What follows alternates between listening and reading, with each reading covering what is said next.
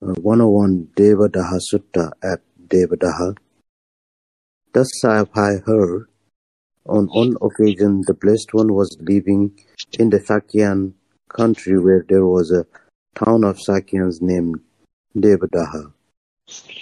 There the Blessed One addressed the bhikkhus thus.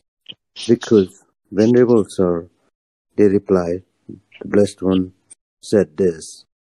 Bhikkhus, there are some recluses and Brahmins who hold such a doctrine and view as this: whatever this person feels, whether pleasure or pain, or neither pain nor pleasure, all that is caused by what was done in the past. So by annihilating with asceticism past actions and by doing no fresh actions, there will be no consequences in the future. So no consequences in the future. There is the destruction of action. With the destruction of action, there is the destruction of suffering. With the destruction of suffering, there is destruction of feeling. With the destruction of feeling, all suffering will be exhausted. So speak the Nigatan Bhikkhus. Yeah, one thing about this, this is similar to the idea that all karma will inevitably bring its fruit. I guess it's not exactly the same, but it's in the same vein. And both are not what the Buddha taught. Because if karma necessarily brought about its result, then there would be no way to change, of course.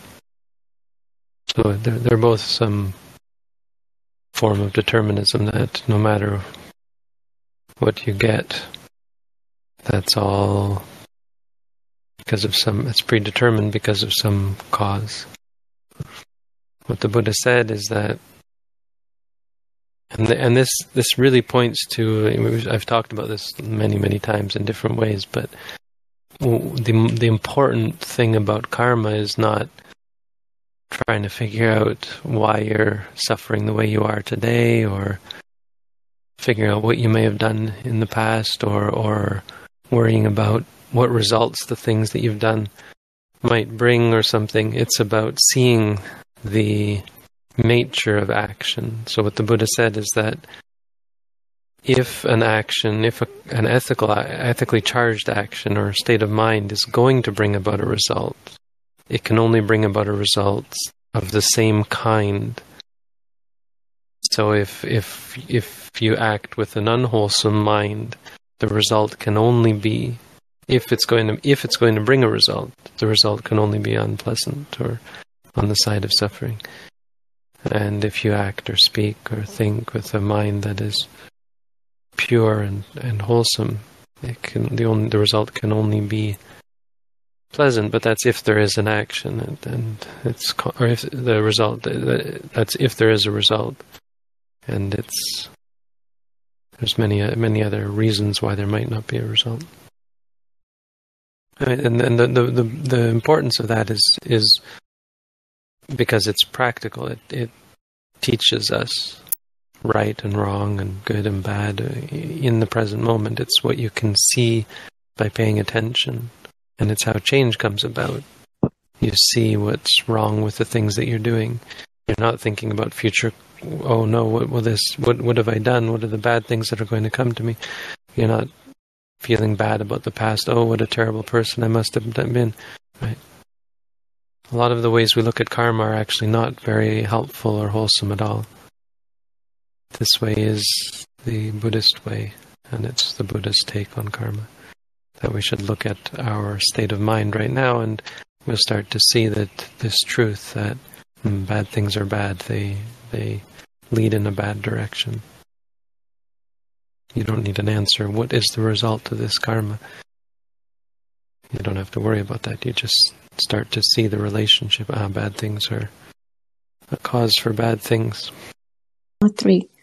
I go to the Nigantas who speak thus, and I say, Friend Nigantas, is it true that you hold such a doctrine and views as this? Whatever this person feels, all suffering will be exhausted. If when they are asked thus, the Nigantas admit this and say, yes, I say to them, but friends, do you know that you existed in the past, and that it is not the case that you did not exist? No, friend. But friends, do you know that you did evil actions in the past and did not abstain from them? No, friend. But friends, do you know that you did such and such evil actions? No, friend. But friends, do you know that so much suffering has already been exhausted, or that so much suffering has still to be exhausted, or that when so much suffering has been exhausted, all suffering will have been exhausted? No, friend. But friends, do you know that what the abandoning of unwholesome states is and what the cultivation of wholesome states is here and now? No, friend. So, friends, it seems that you do not know that you existed in the past, and that it is not the case that you did not exist, or that you did evil actions in the past and did not abstain from them, or that you did such and such evil actions, or that so much suffering has already been exhausted, or that so much suffering has still to be exhausted, or that when so much suffering has been exhausted, all suffering will have been exhausted, or what the abandoning of unwholesome states is, and what the cultivation of wholesome states is here and now. That being so, is it not fitting for the Venerable Nikantas to declare, whatever this person feels, whatever pleasure or pain, or neither pleasure nor pain, all that is caused by what was done in the past. So by annihilating the aestheticism past actions and by doing no fresh actions, there will be no consequence in the future. With no consequence in the future, all suffering will be exhausted. If, friend Nikantas, you knew that you existed in the past, and that it is not the case that you did not exist, or that you did evil deeds in the past and did not abstain from them, or that you did such and such evil actions, or that so much suffering has already been exhausted, or that so much suffering has still to be exhausted, or that when so much suffering has been exhausted, all suffering will have been exhausted, or what the abandoning of unwholesome states is and the cultivation of wholesome states is here and now. That being so, it would be fitting for the Venerable Nikantas to declare, whatever this person feels, etc., all suffering will be exhausted. Friend Niganthas, suppose a man were wounded by an arrow thickly smeared with poison, and because of this he felt painful, racking, piercing feelings. Then his friends and companions, kinsmen and relatives brought a surgeon. The surgeon would cut around the opening of the wound with a knife, probe for the arrow with a probe, pull out the arrow, and apply a medicinal powder to the opening of the wound. And at each step the man would feel painful, racking, piercing feelings. Then on a later occasion, when the wound was healed and covered with skin, the man would be well and happy, independent, master of himself, able to go where he likes. He might think, formerly I was pierced by an arrow thickly smeared with poison, and because of this I felt painful, racking, piercing feelings. Then my friends and companions, kinsmen and relatives brought a surgeon. The surgeon cut around the opening of the wound with a knife, probed for the arrow with a probe, pulled out the arrow, and applied a medicinal powder to the opening of the wound. And at each step I felt painful, racking, piercing feelings. But now that the wound is healed and covered with skin, I am well and happy, independent, my own master, able to go where I like.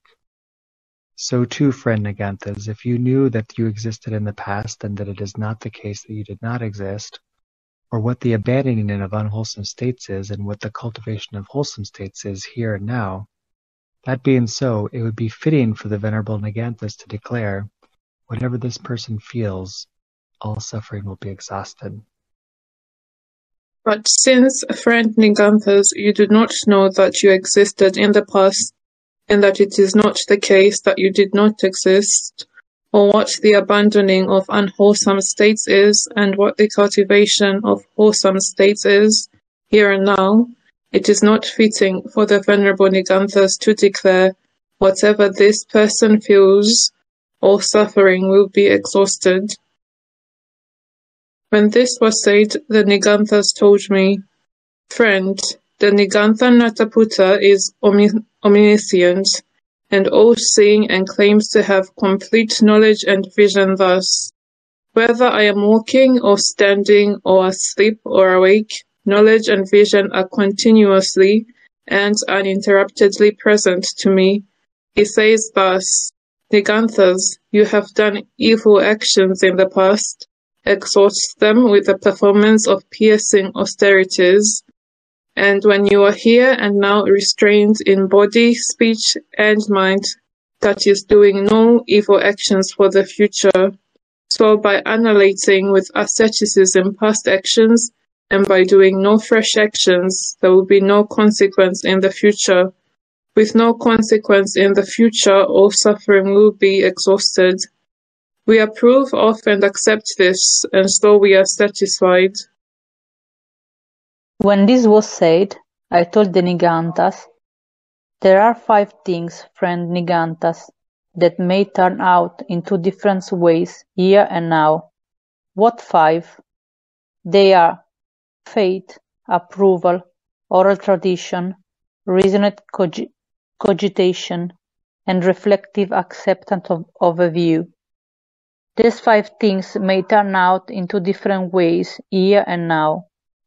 Irain, what kind of faith do the Venerable Niganthas have in a teacher who speaks about the past? What kind of approval, what kind of oral tradition, what kind of reasoned cogitation, what kind of reflective acceptance of a view? Speaking thus, Bhikkhu, I did not see any legitimate defense of their position by the Niganthas. Again, Bhikkhus, I said to the Niganthas, what do you think, friend Niganthas? Where there is intense exertion, intense striving, do you then feel painful, racking, piercing feelings due to the intense exertion? But when there is no intense exertion, no intense striving, do you then not feel any painful, racking, piercing feeling due to the intense exertion? When there is intense exertion, friend Gautama, intense striving, then we feel painful, racking, piercing feeling due to the intensive exertion. But when there is no intense exertion, no intense striving, then we do not feel any painful, racking, piercing feeling due to the intense exertion. So it seems, friend Niganthas, that when there is intense exertion, you feel painful, racking, piercing feelings due to intense exertion. But when there is no intense exertion, you do not feel any painful, racking, piercing feelings due to intense exertion. That being so, it is not fitting for the Venerable Niganthas to declare, whatever this person feels, whether pleasure or pain, or neither pain nor pleasure, all that is caused by what was done in the past. So by annihilating with asceticism past actions, and by doing no fresh actions, there will be no consequence in the future. With no consequence, all suffering will be exhausted.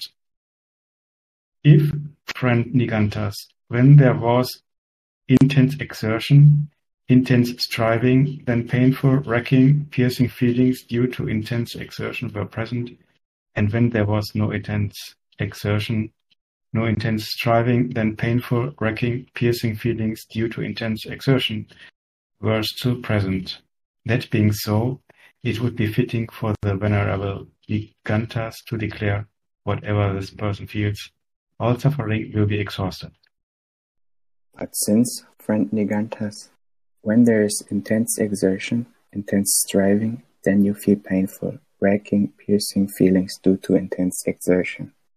But when there is no intense exertion, no intense striving, then you do not feel painful, racking, piercing feelings due to intense exertion.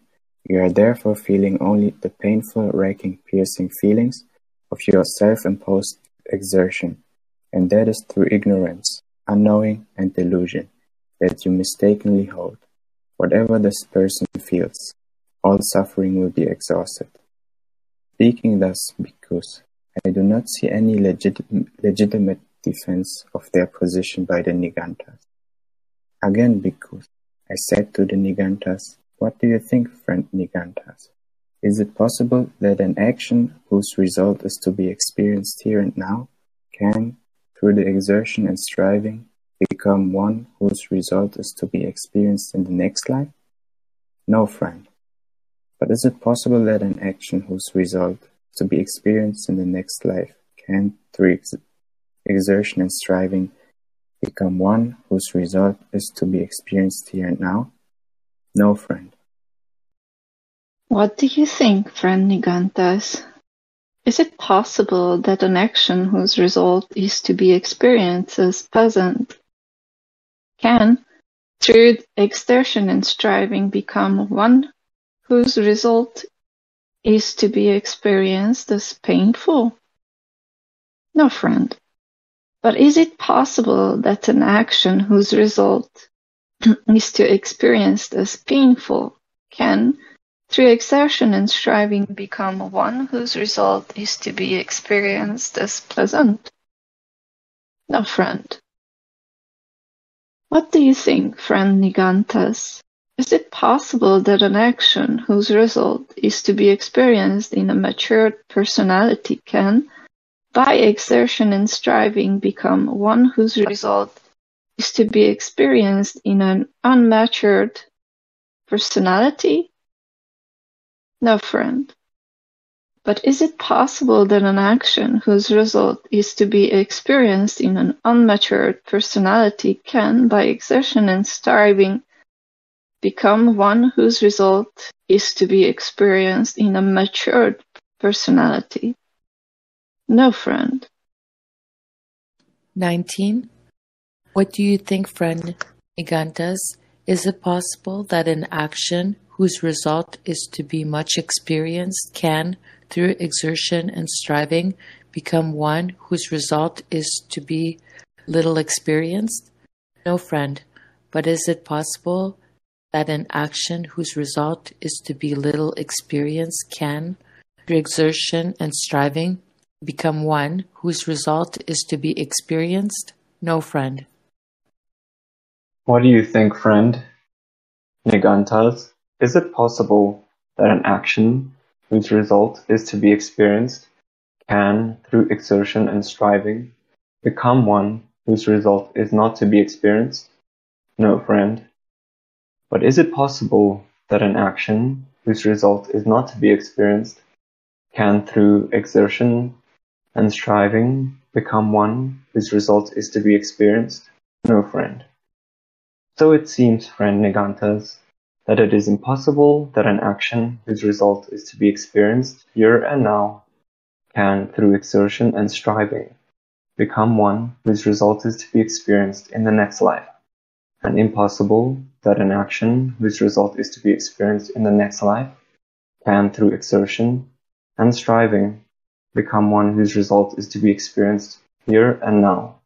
Impossible that an action whose result is to be experienced as pleasant can, through exertion and striving, become one whose result is to be experienced as painful, and impossible that an action whose result is to be experienced as painful can, through exertion and striving, become one whose result is to be experienced as pleasant. Impossible that an action whose result is to be experienced in a mature personality can, by exertion and striving, become one whose result is to be experienced in an unmatured personality, and impossible that an action whose result is to be experienced in an unmatured personality can, through exertion and striving, become one whose result is to be experienced in a mature personality. Impossible that an action whose result is to be much experienced can, through exertion and striving, become one whose result is to be little experienced, and impossible that an action whose result is to be little experienced, through exertion and striving, become one whose result is to be much experienced. Impossible that an action whose result is to be experienced can, through exertion and striving, become one whose result is not to be experienced, and impossible that an action whose result is not to be experienced can, through exertion and striving, become one whose result is to be experienced. That being so, the Venerable Niganta's exertion is fruitless. Bhante, the terms exertion and striving here, is it appropriate to use this same term when talking about mindfulness? Would you say mindfulness is also exertion and striving? The word padhana can be used. Upakamma, I guess, yeah. Yeah, I mean they're pretty neutral terms. Okay, thank you. I mean, he's kind of referring to the striving that these guys do, which is tapas, which is self-torture or austerity or like extreme exertion, over-exertion, you might say, crossing some lines.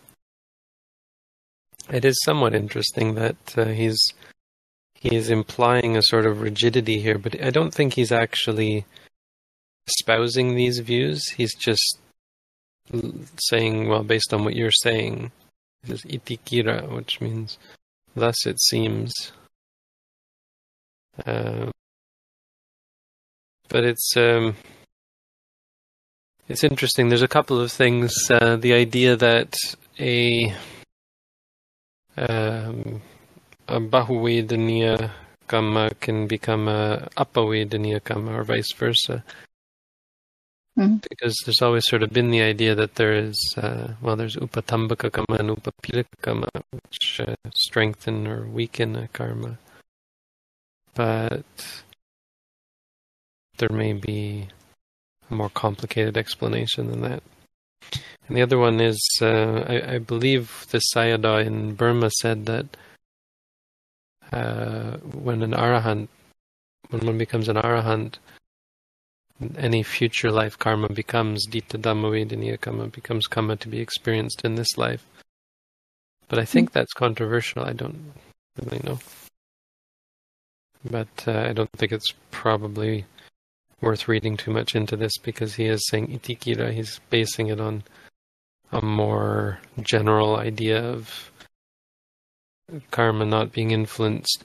The other thing is he's referring to exertion that really doesn't have anything to do with the ways in which karma can be influenced, the ways in which effects of karma can be changed. Right? Like it doesn't have anything to do with the karma that was performed or the results that have been taking effect when you just torture yourself.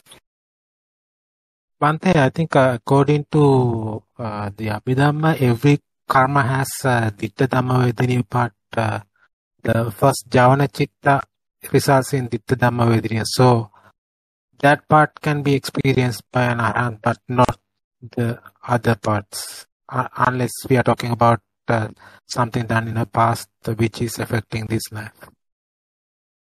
Yeah, well, you know the quote about Angulimala where the Buddha says he would have gone to hell, but instead he's suffering in this life because he became an arahant.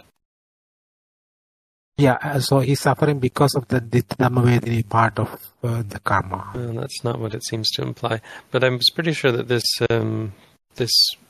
Burmese Sayadaw actually explained that karma to be experienced in future life becomes karma to be experienced in the present life. Karma doesn't have parts. There's just 7 karmas in a sequence. I guess that's a technical thing, but I don't think he was saying that all that's left over is the Ditta Dhamma Vedaniya karma. I think he was actually saying that karma that would have ripened in the future converts into present life karma. As far as I understand this sutta, is like he's trying to explain all the karmas by their explaining that because of their asceticism practice brings them pain now, here and now, right? That the past, and that's not a result from a past action, right? Right. He's going to talk about how absurd that is as well. Because if what they're saying is true, then these horrible things they're doing to themselves now means, boy, you must have done a lot of bad karma in the past. But that's not what they're saying. They're saying by doing these things, they're expiating. They're paying for their karma as quickly as possible. They're not doing anything to avoid paying for the karma. So as a result, they will be free from karma when they die. Bhante, didn't the Bodhisattva did something similar? Bodhisattva just was trying to become enlightened, and he thought mistakenly that torturing himself would do that, would dry up his mind, because his mind was wet with the defilements, so he could burn away the defilements. But this was due to past karma, right? The suffering he had to go It was due to his wrong views, his wrong idea, perversion, corruption that was caused by something he did in the past. Also, self-mortification is one of the popular people who search of enlightenment believe that they have to do liberation. So, the Bodhisattva tried that technique to check whether this works or not. He abandoned it. Regarding what Edith said earlier, so to give an example, if you are poking your hand with a needle, you feel the pain and you don't feel any more pain. So what the pain is caused by what you are doing right now. It's not a result of what you did in a previous life. So that is the evidence that you are not exhausting this stuff. You're just creating something here and now. Mm-hmm. I'm just trying to understand how that fact, like doing something right now which they are doing, let's say causing themselves pain. So there is a lot here actually that maybe I don't understand it yet. How this example can explain these types of karma that Bhante mentioned. Are you asking how they came about this view, or asking about the Buddha's explanation? Yeah, I'm confused about the Buddha's explanation. But maybe he's basically saying it's basically just many different ways of saying that your exertion and striving has no effect on your past karma. That's all. Mm-hmm. He's asking, well, in what way can you change their past karma? And he gives them all these different examples. Can you change it in this way or in that way? And they're like, well, no, that doesn't make any sense. Oh. All right. So these are just examples how they think that they could change their own karma, or well, not necessarily. He's just exhausting all the potential ways you might change karma. It's not clear what they think, but he's just pointing out, okay, you say that this exertion and striving that you do is gonna work out all your karma. In what way? Is it going to change it in this way or in that way? Is it possible to change it? And it doesn't seem like it's possible to change it in any way. So, what's the deal here? The Nigantas, bhikkhus, And because the Nigantas speak thus, there are 10 legitimate deductions from their assertions that provide ground for censuring them. 1.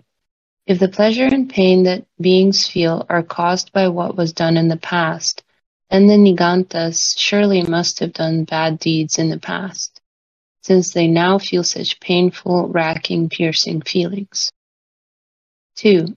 If the pleasure and pain that beings feel are caused by the creative act of a supreme God, then the Nigantas surely must have been created by an evil supreme God, since they now feel such painful, racking, piercing feelings. 3. If the pleasure and pain by circumstance and nature, then the Nigantas surely must have bad luck, since they now feel such painful, racking, piercing feelings. 4. If the pleasure and pain that beings feel are caused by class among the 6 classes of birth, then the Nigantas class, since they now feel such painful, racking, piercing feelings. 5. If the pleasure and pain that beings feel are caused by exertion here and now, then the Nigantas surely must strive badly here and now, since they now feel such painful, racking, piercing feelings. 6.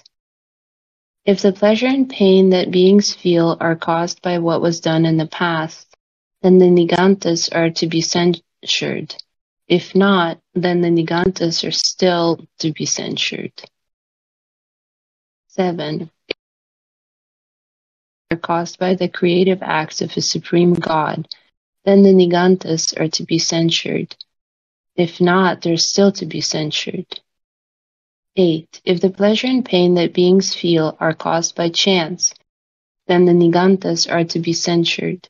If not, they're still to be censured. 9. If the pleasure and pain that beings feel are caused by class, then the Nigantas are to be censured. If not, they're still to be censured. 10. If the pleasure and pain that beings feel are caused by exertion here and now, then the Nigantas are to be censured. If not, they're still to be censured.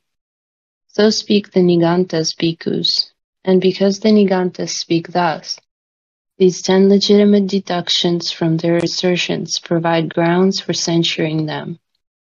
Thus their exertion is fruitless, their striving is fruitless. Can I ask a question? Does being censured mean that they can be criticized?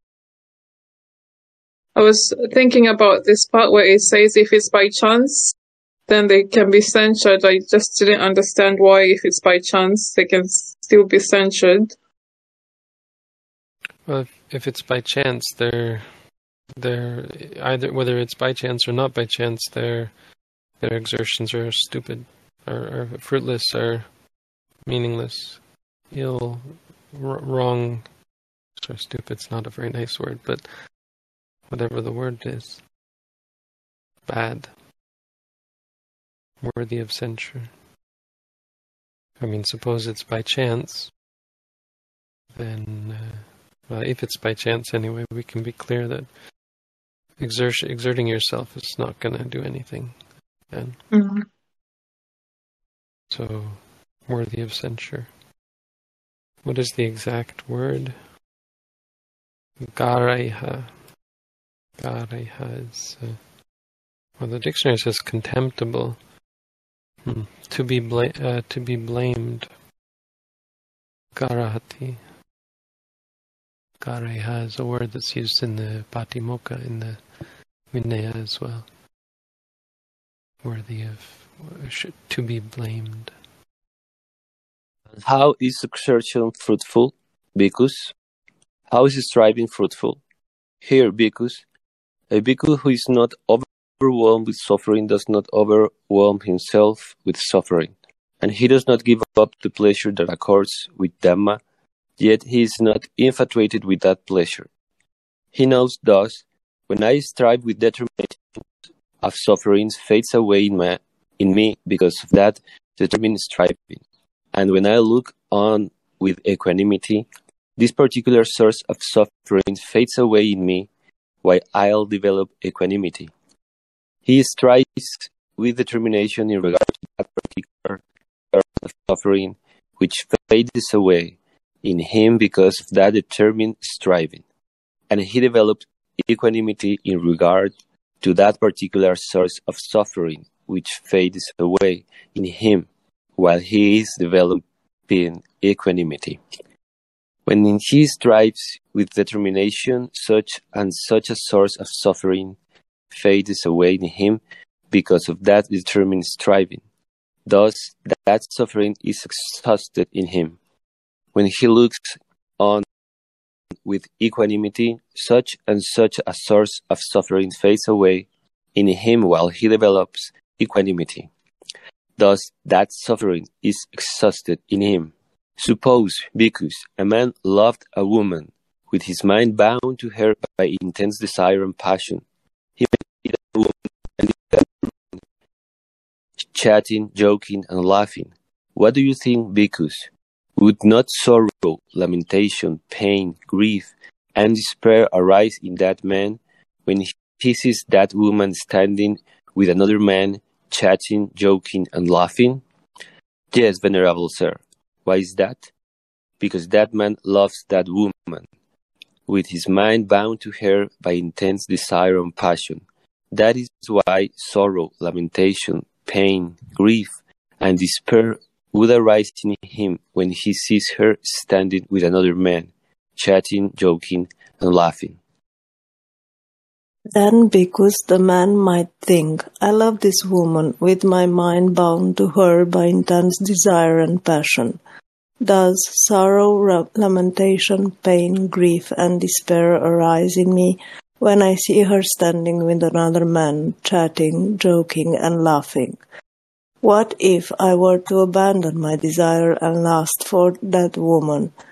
He would abandon his desire and lust for that woman. On a later occasion, he might see that woman standing with another man, chatting, joking, and laughing. What do you think, bhikkhus? Would sorrow, lamentation, pain, grief, and despair arise in that man when he sees that woman standing with another man? No, venerable sir. Why is that? Because that man no longer loves that woman. That is why sorrow, lamentation, pain, grief, and despair do not arise in him when he sees that woman standing with another man. So to bhikkhus, when a bhikkhu who is not overwhelmed with suffering does not overwhelm himself with suffering, thus that suffering is exhausted in him. Thus, because the exertion is fruitful, the striving is fruitful. Again, because a bhikkhu considers thus, while I live according to my pleasure, unwholesome states increase in me and wholesome states diminish. But when I exert myself in what is painful, unwholesome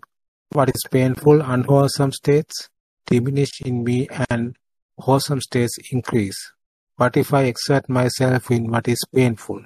He exerts himself in what is painful. When he does so, unwholesome states diminish in him and wholesome states increase. At a later time, he does not exert himself in what is painful. Why? Who exerted himself in what is painful has been achieved. That is why at a later time, he does not exert himself in what is painful.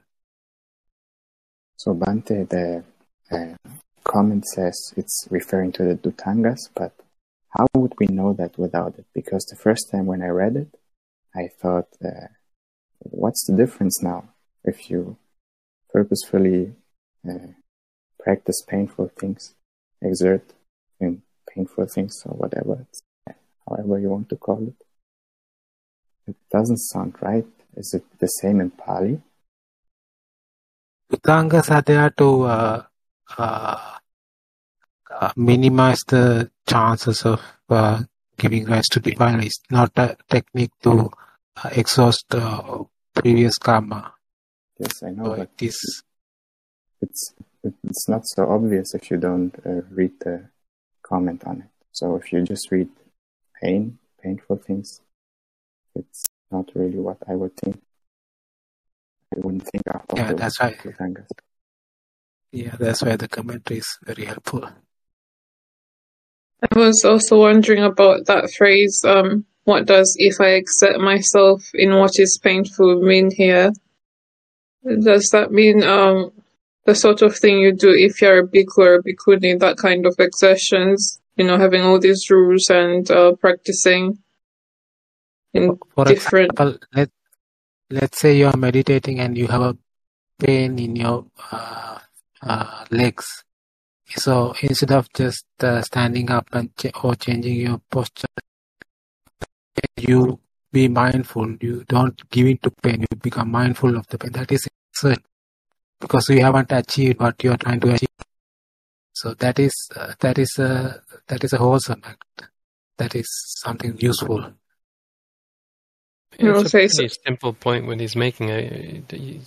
Don't overlook the simple idea here that he's just saying that pleasure and pain are basically irrelevant, and it's a general principle that if you're doing something that is challenging you in a way that leads to growth, it's a sort of a modern way of saying it, I guess, but as the Buddha said it, in a way, if it's something that is technically leading to the decrease in unwholesomeness and the increase in wholesomeness, then continue doing that, regardless of whether you're feeling pleasure or pain. I mean, he's giving one iteration of it. Yeah, if you see that pleasure is leading you to defilements, then you should maybe switch up a little bit.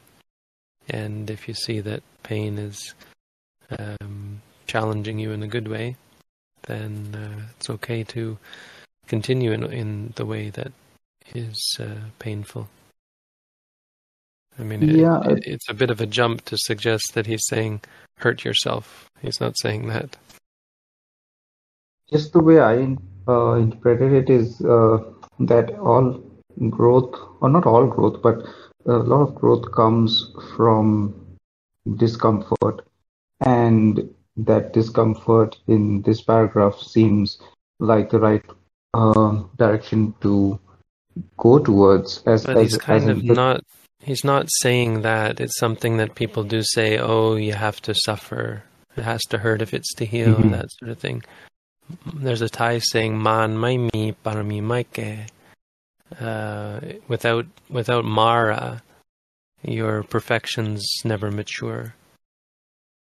And maybe actually that's not quite related. That's an interesting argument thing to discuss as well. But it's a similar thing. The idea that it has to be painful, and the Buddha. I think it's important to understand the Buddha is not saying that here. I mean, that's explicitly what he's saying is different. He's saying sometimes painful practice can be really helpful. Sometimes pleasant practice can be unbeneficial. I mean, a pleasant circumstance is probably a better way of putting it. So if you're very comfortable sitting, but you see, well, I'm just kind of getting lazy, then maybe do something that's going to potentially cause you suffering. Not because the suffering is a good thing, but the challenge is a good thing. The suffering is kind of irrelevant, except in that it challenges the mind. It forces the mind to let go. Like coming out of your, moving out of the comfort zone kind of a thing, what they say. Yeah. I mean, not just that, because sometimes going into your comfort zone can be helpful, right? If you're stressing over what is very painful, sometimes something more pleasant can be, and the other thing is can be temporarily beneficial. Because eventually it's not going to mean much whether it's painful or pleasant. But as he says, later he does not exert himself. And it's not in what is painful. Let's see here. Yeah, that's kind of misleading to say exerting himself in what is painful. It's with dukkha. Yeah, it couldn't be. It has to be with suffering. He exerts himself attanang. What is attanang? Attanang. I forget. I think this is 2:1. Exerts the self with suffering, not in suffering. Exerts the self with suffering. It's kind of, but you could see it, and I'm you can read whatever you want into this, but it's perfectly proper to read that as grammatically as the suffering being incidental, like when you go to the forest with someone. And what does it say then? Tasya dukaya atanang. Satna aparena samena dukaya atanang. So, and later, he doesn't exert himself with suffering, not in suffering. This is, for me, it's like just while meditating, just understanding suffering. So the first, not understanding, seeing it clearly that this is suffering and this is he's that. It's a bit different. He's making a point that sometimes it'll be painful, sometimes it'll be pleasant. Remember, what's the context of the conversation? These guys are saying you have to torture yourself. He's saying, well, sometimes when practice is painful, when there is suffering that along with your practice, you benefit from that practice, not directly from hurting yourself, but the practice is painful, and the practice that is painful is actually beneficial. And sometimes when the practice comes along with pleasure, the practice is beneficial. It can be because of the pleasure, even because you're attached to it. Another example is when the Bodhisattva was practicing self-mortification, all the jhanic states disappeared that he had attained before, and he couldn't even focus. Right, so painful states can be often unhelpful. It's more of this isn't to be seen as some kind of, he's giving the opposite of a dogma, of a doctrine here. He's saying your doctrine that you have to torture yourself is wrong, because practically speaking, a meditator will often benefit from practice that is pleasant, and sometimes they'll benefit from practice that is painful.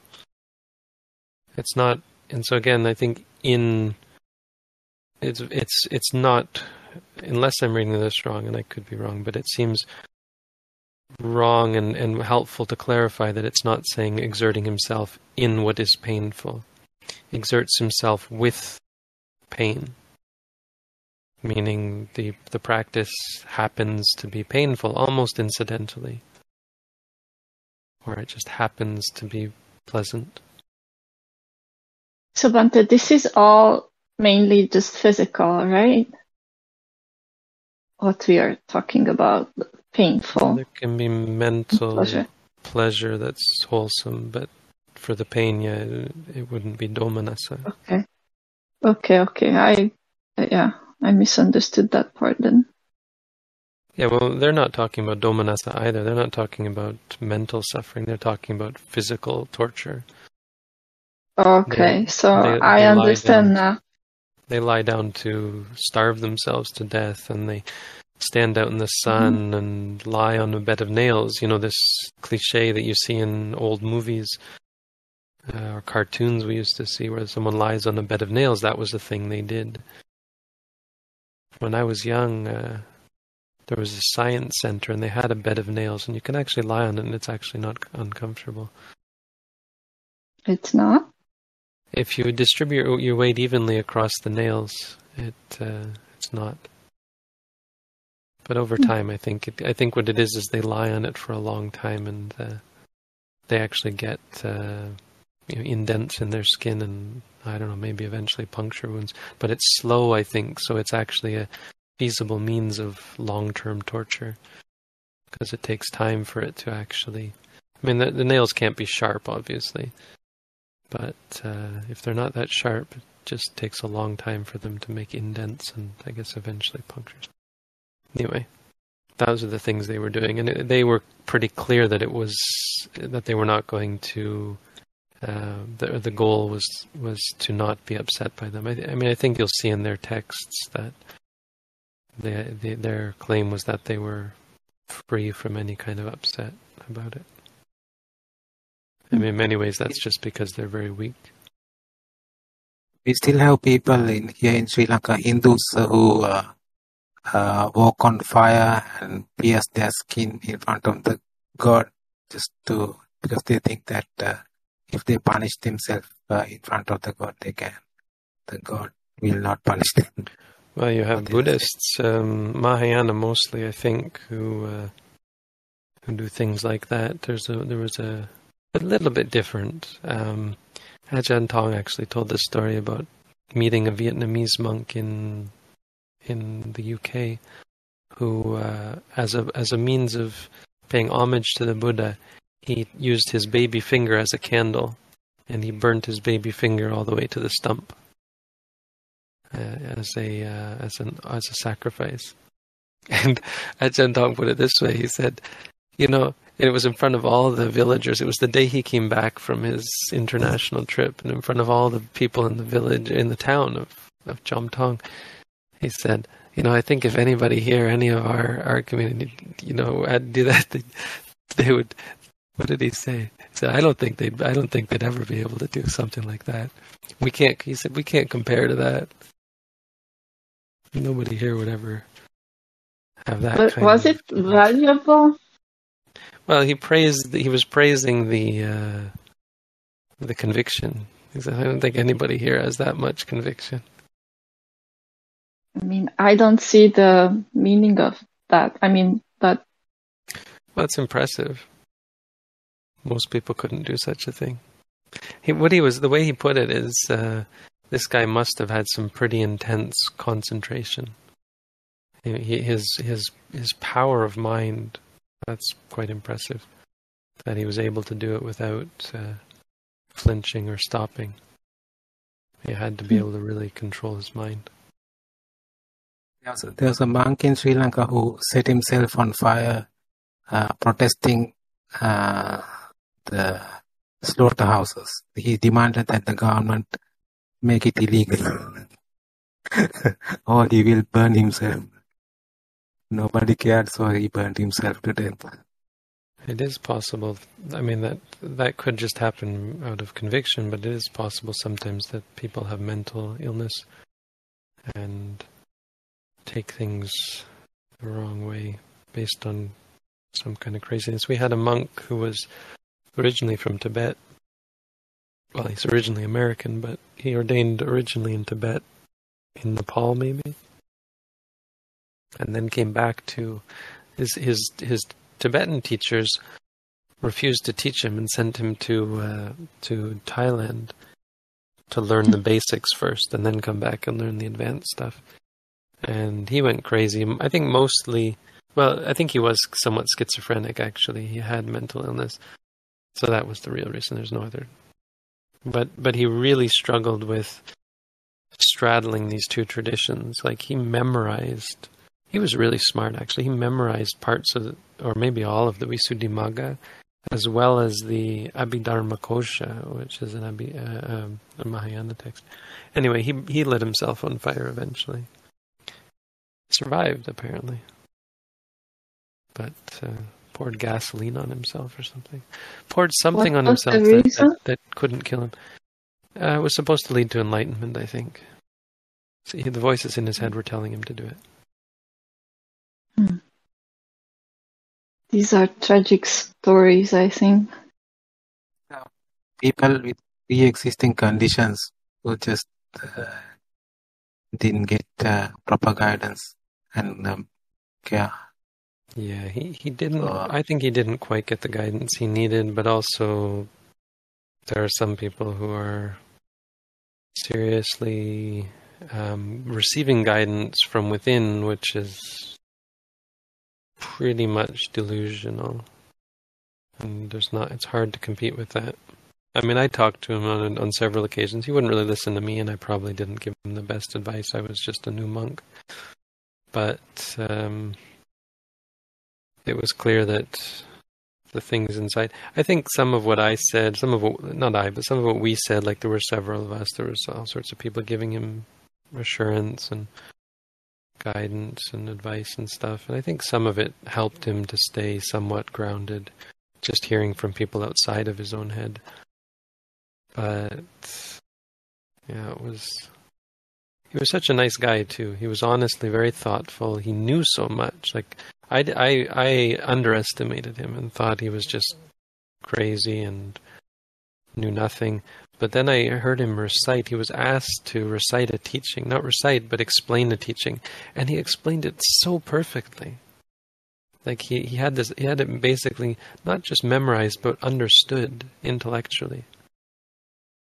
And he was a powerful meditator. He also kept the ascetic practices. He even wanted to wear a rags robe. He had made a robe out of rags at one point, which is very rare. And they wouldn't let him wear it because, they want you to look pretty. They want you to look nice in Thailand. You have to look more like a priest, I think.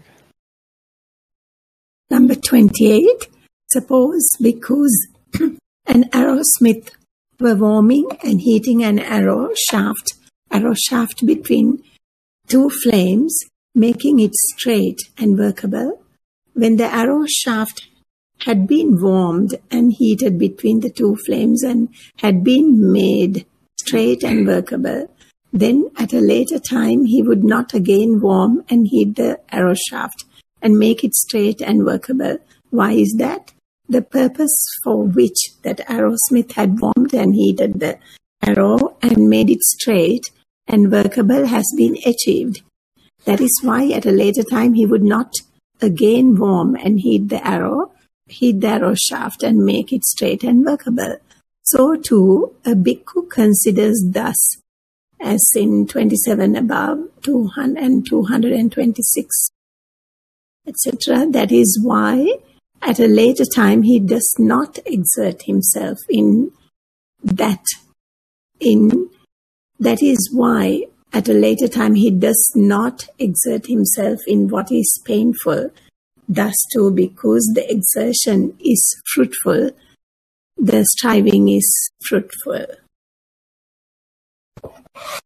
Again, because here a Tathagata appears in the world, accomplished, fully enlightened.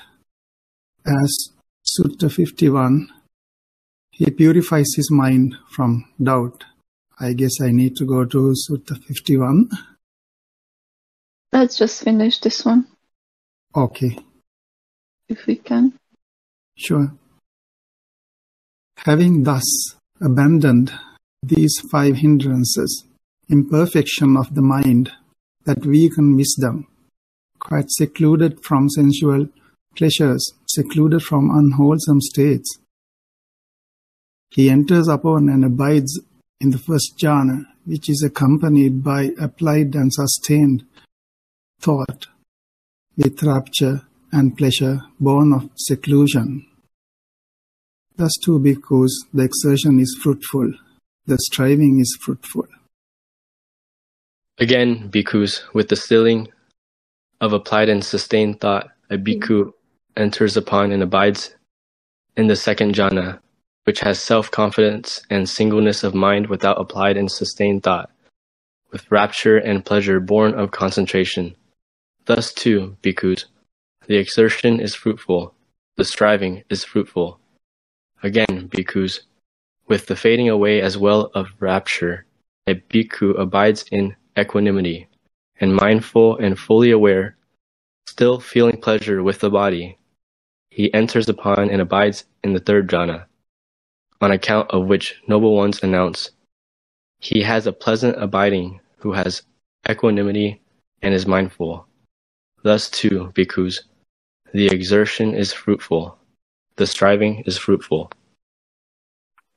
Again, bhikkhus, with the abandoning of pleasure and pain, and with the previous disappearance of joy and grief, bhikkhu enters upon and abides in the fourth jhana, which is neither pain nor pleasure, and purity of mindfulness due to equanimity. Thus too, bhikkhus, the exertion is fruitful, the striving is fruitful. When his concentrated mind is thus purified, bright, unblemished, rid of imperfection, malleable, wieldy, steady, and attained to imperturbability, he directs it to knowledge of the recollection of past lives. He recollects his manifold past lives, that is, one birth, two births, as in Sutta 51, section 24.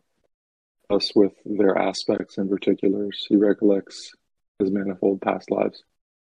Thus, too, bhikkhus, the exertion is fruitful, striving is fruitful. 42. When his concentrated mind is thus purified, bright, unblemished, rid of imperfection, malleable, weighty, steady, and attend to imperturbability,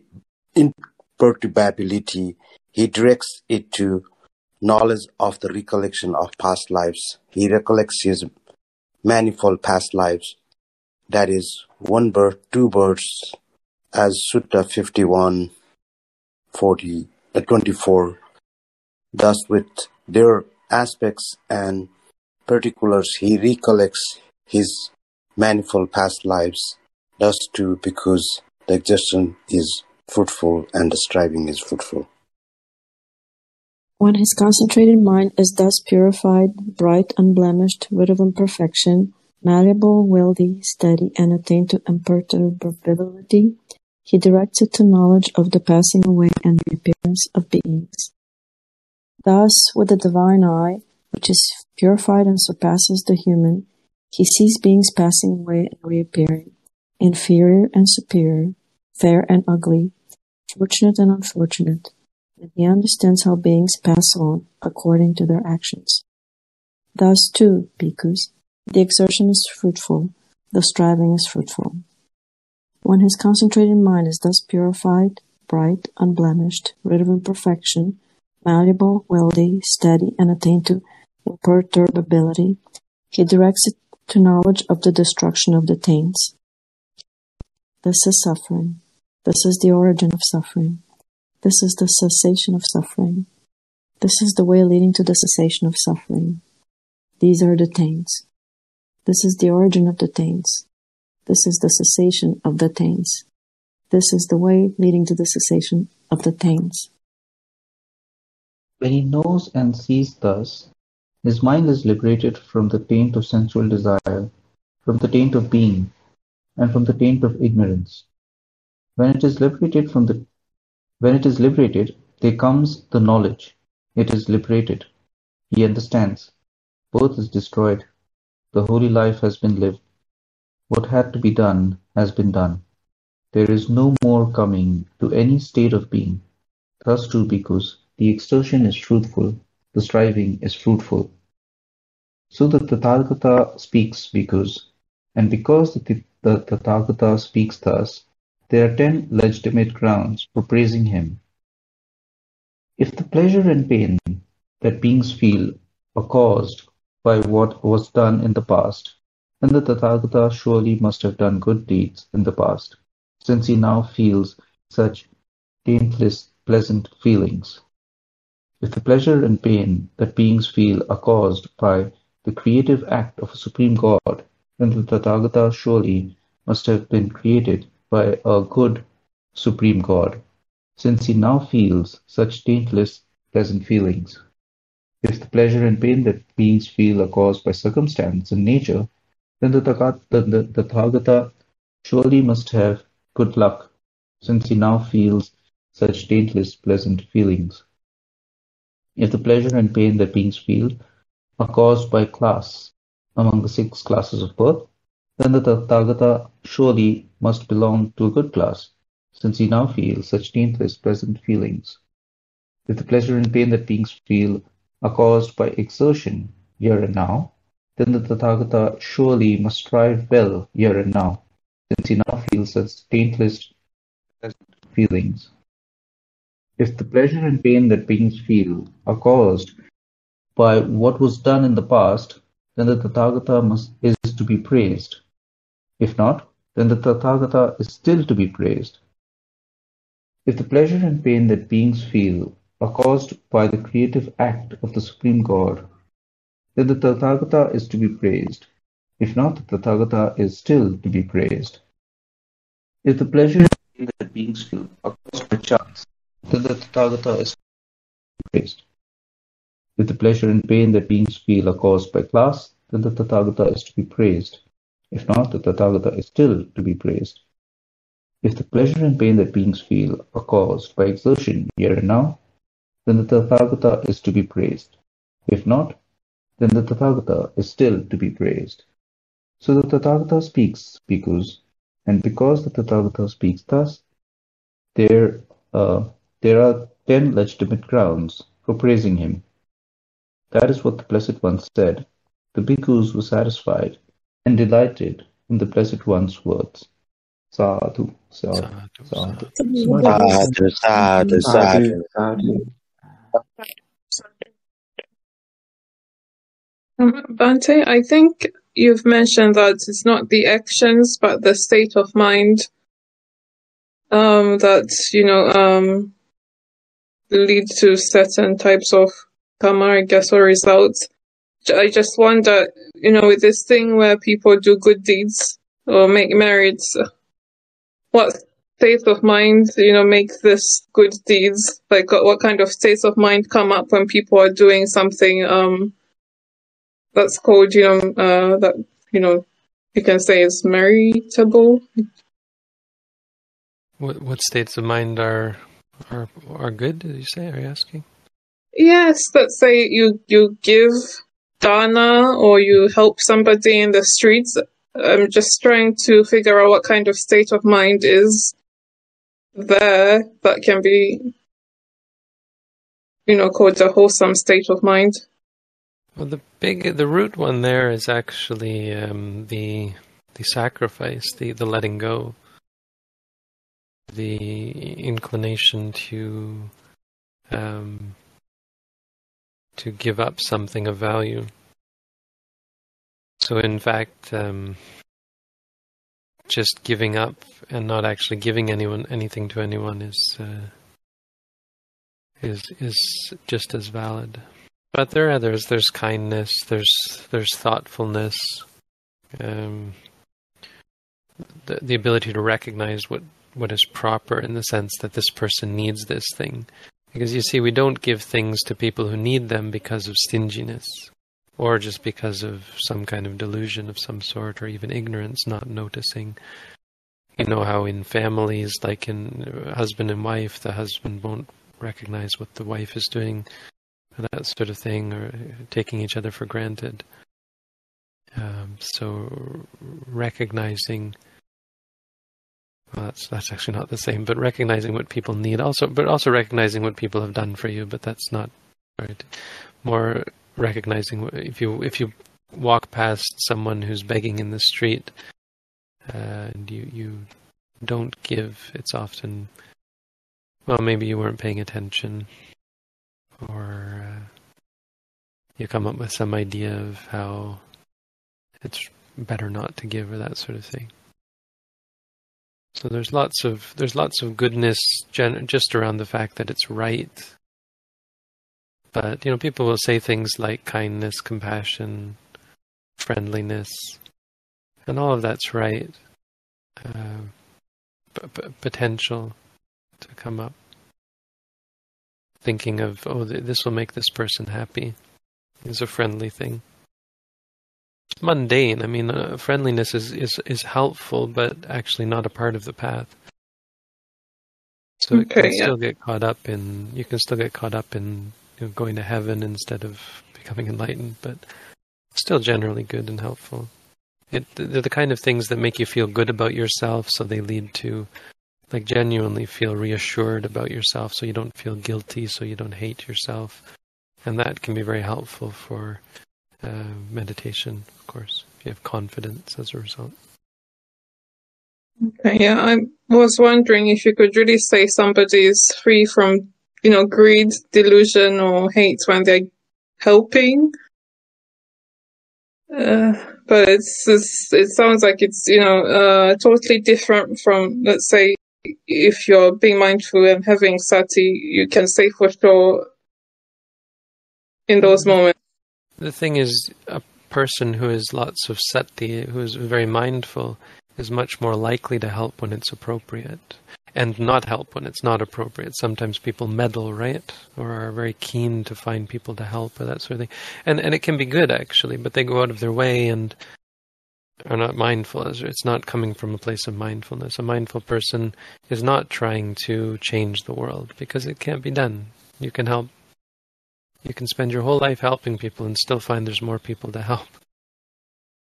So it's a good strategy to always just check if you one, that's what you mentioned, the mindfulness, but also just check, is there greed and good illusion right here and now, and then just change it with mindfulness and just proceed if you want to help. When you are offering alms, all three wholesome roots can be involved. That makes it a triple-rooted karma. You have metta, appreciation, friendliness, like Bhante said, and then you know that this is a beneficial act for both you and the other person. That you have a knowledge of karma, or kusala. Yeah, and letting go. One thing we often miss. Pema Siri Hamdro said this. I happened to be there when he was giving a talk, and he said, this chaga we call generosity, but it's not generosity. And he went on, I think maybe made a little too much out of it, but he said something about how it was, the important thing about chaga is about the giving up. And it's a part of, I think he talked about how giving is we all don't realize how powerful it is, the giving up. That's why I think Vaisantara is such a it challenges people. It's so memorable because it really resonates. I could never do that. I could never give up everything I own.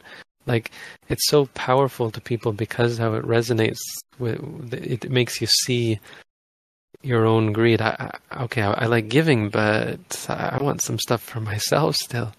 But no, Vaisantara was like, he came out of the womb and said, Mother, is there something to give? I want to give alms. And he just gave everything he owned away, absolutely everything. It's a tough parami to develop, I think. Like even if you just want to give food, like if you give everything, then maybe you won't have what to eat. These examples of where people would give their meal, like that's what struck me so much. Yeah. So right in Colombo, people would stop on their motorcycles and give me their lunch for the day. I mean, they could of course go and buy another lunch, and probably many of them did, but it's still quite powerful that you're giving me the food, giving someone else the food that you prepared for yourself. That was something that you were anticipating. It's it's a powerful. I remember a story of a slave girl who had like just very rough rice or something.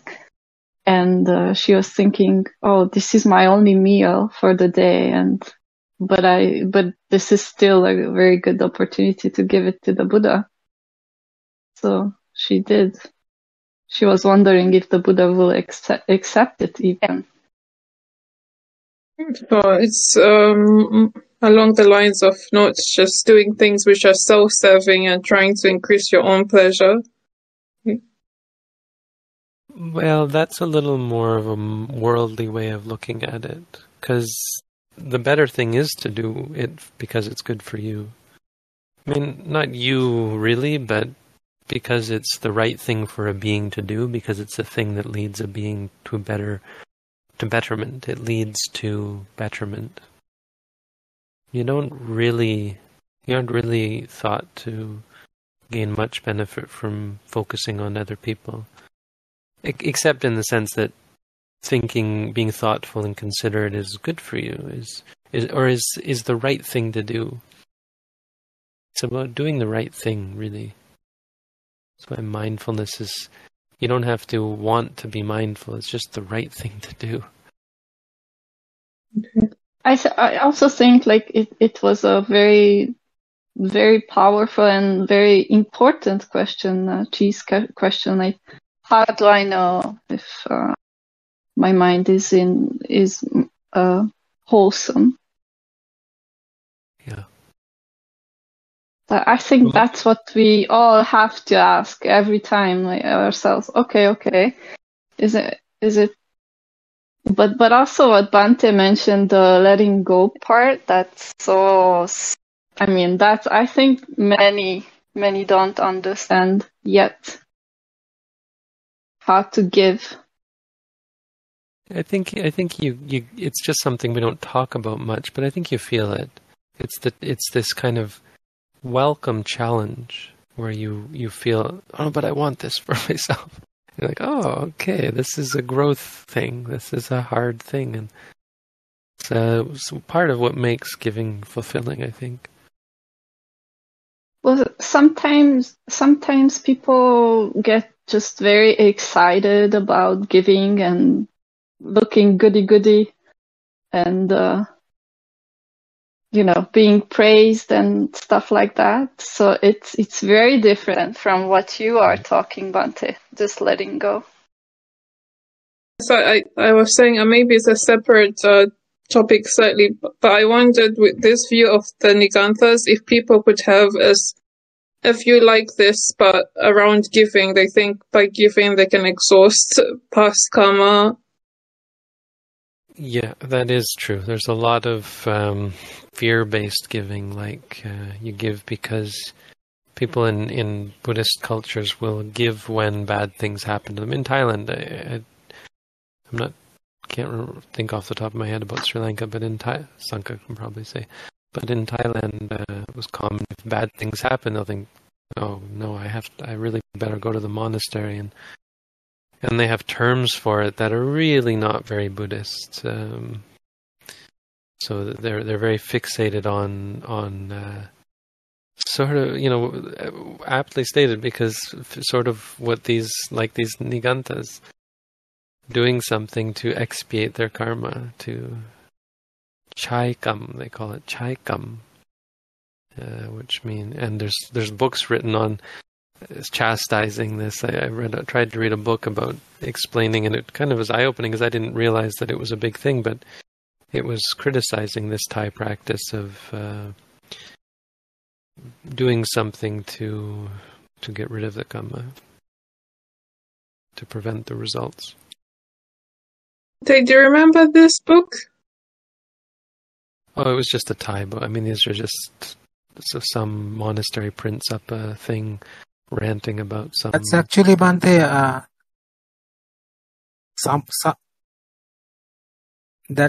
that is, Bante, that is somewhat supported, right, Bante? Because there are like 4 things affecting the results of karma: kala sampatti, gati sampatti, padi sampatti, and payoga sampatti.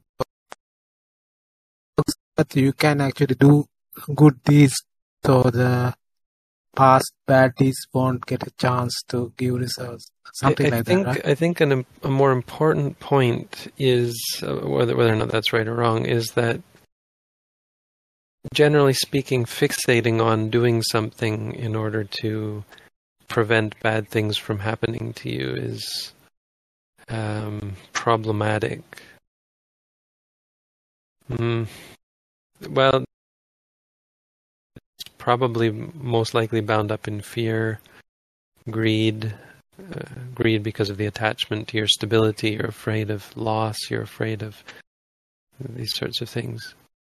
So it's a very different attitude from someone who is letting go or has let go, who isn't worried about losing things, who isn't worried about, so isn't doing things to try and keep or to try and get. Rich people will often give because they've heard the narrative that that's how they got rich, and so they'll do it as a means of staying rich. And it's not that that's not true to some extent. It's 2 things. One, that it's probably not very powerful because of the effect, the intent, right? When they became rich the first time, they likely had a more pure mind. But when they're doing it now just to keep the things that they love, it's not a very pure mind, so it's not a very strong thing.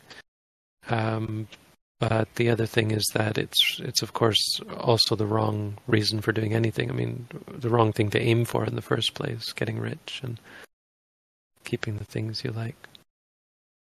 Yeah, so far what I read as Dhamma, I never seen anything like what Sanka is saying, that the Buddha had thought that, look, this is the way for you to prevent this or that, or to make more of your good fortune or something practices. Even angels do that. I've heard a story of when Venerable Sariputta, I think it was Venerable Sariputta, or Venerable Mahakassapa. He was in Nirodha Samapatti for 7 days. So after 7 days, he got up and he went for alms round. But he thought, let me find someone who is poor. So this and receive dana from that person. So that merit will help that person very much. But angels saw that Venerable has entered his meditation and going on alms round. So they came and offered alms, but the Venerable rejected it. But then they appeared themselves as a poor person and offered dana. Then the Venerable accepted it. And he said, "Hey, you've tricked me." And they said, "Well, we're poor too." Angels are poor too because we don't have merit. We don't have an opportunity to do good deeds. But that's also very limited, right? Like it's deception and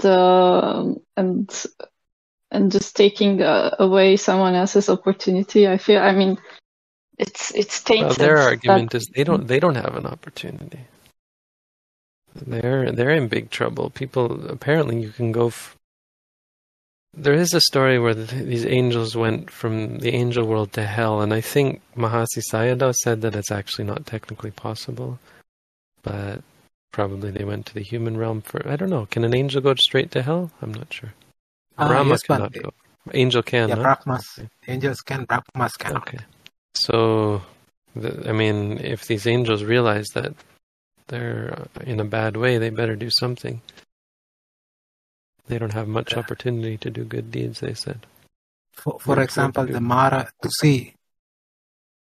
One example is Mara Dusi, when it injured one of the chief disciples of Buddha Kassapa. He went to hell immediately. Right. Delawar, you were saying? Sorry.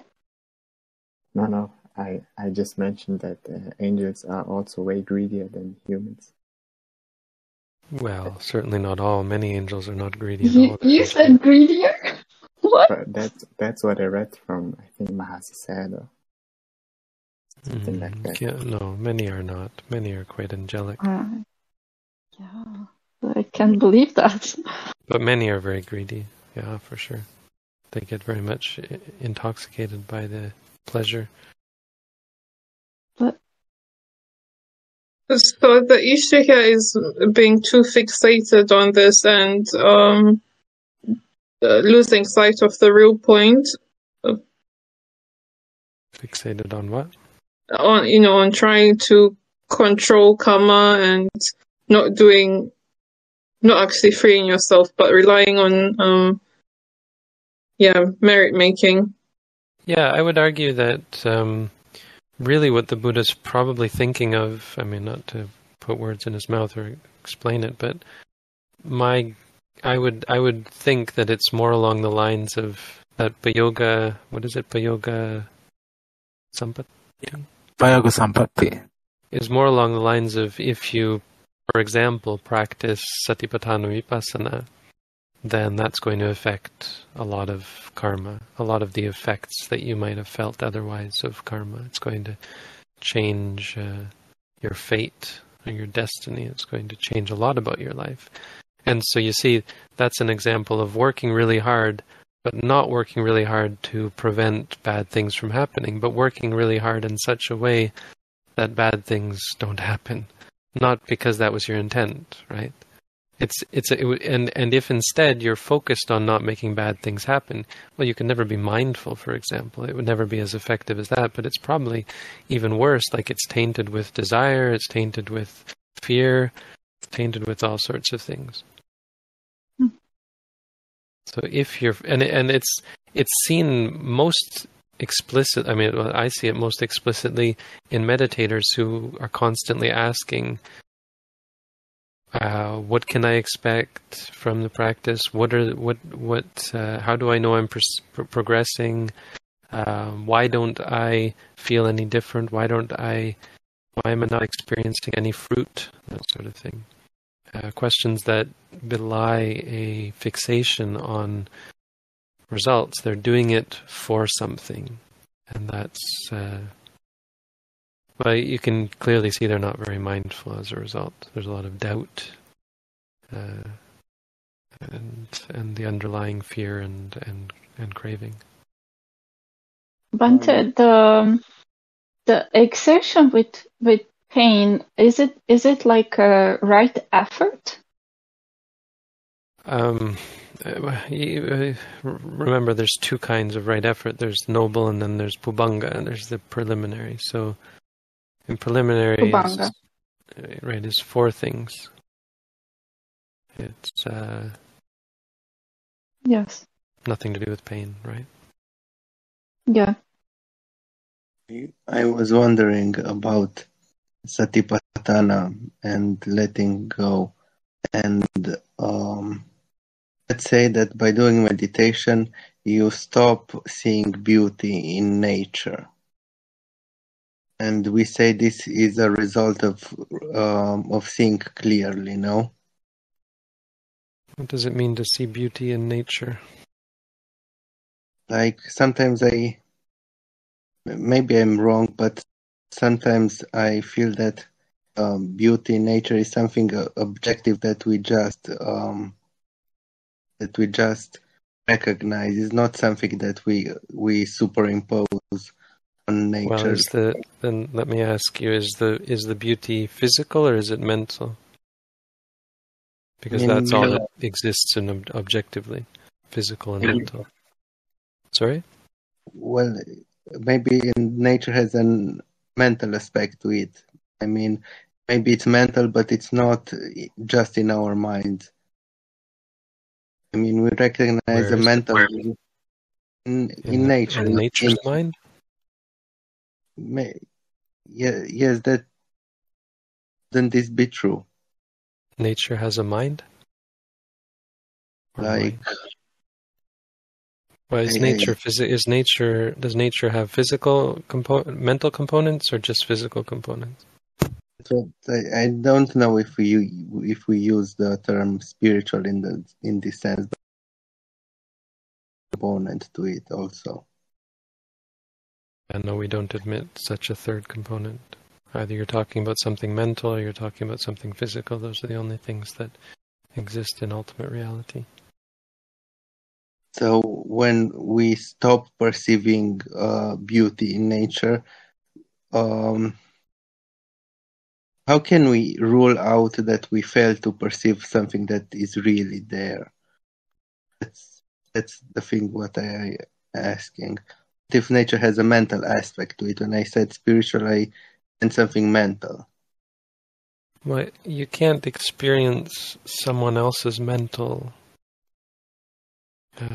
part. You only experience things through. I mean, I guess there are technically ways to read other people's minds or read their emotions or that sort of thing. Empathize in the sense of feeling the emotions of others. But that's still happening in your own mind. And nature doesn't have a mind like that. Nature is not actually a thing. So I guess we should even go further back and ask, what do you mean by nature? Because nature is not a thing that exists. There are let's say living things like grass, trees, rabbits. They seem to have, maybe I'm wrong, and I am sure that you will think I'm wrong, but they seem to have beauty that is independent, a form of beauty that is independent of our it's independent of our recognizing it. Well, to let you off the hook a little bit, there's patterns, and patterns are often a sign of, or no, a consequence of either wholesome activities or unwholesome activities. So why nature seems beautiful in a way that a nuclear waste dump doesn't is because it's a product of something a lot simpler. And I think that resonates with human beings. But it's all, you're not off the hook because it's all just how we perceive it. Two people can look at the same thing and one person finds it beautiful and the other person finds it ugly.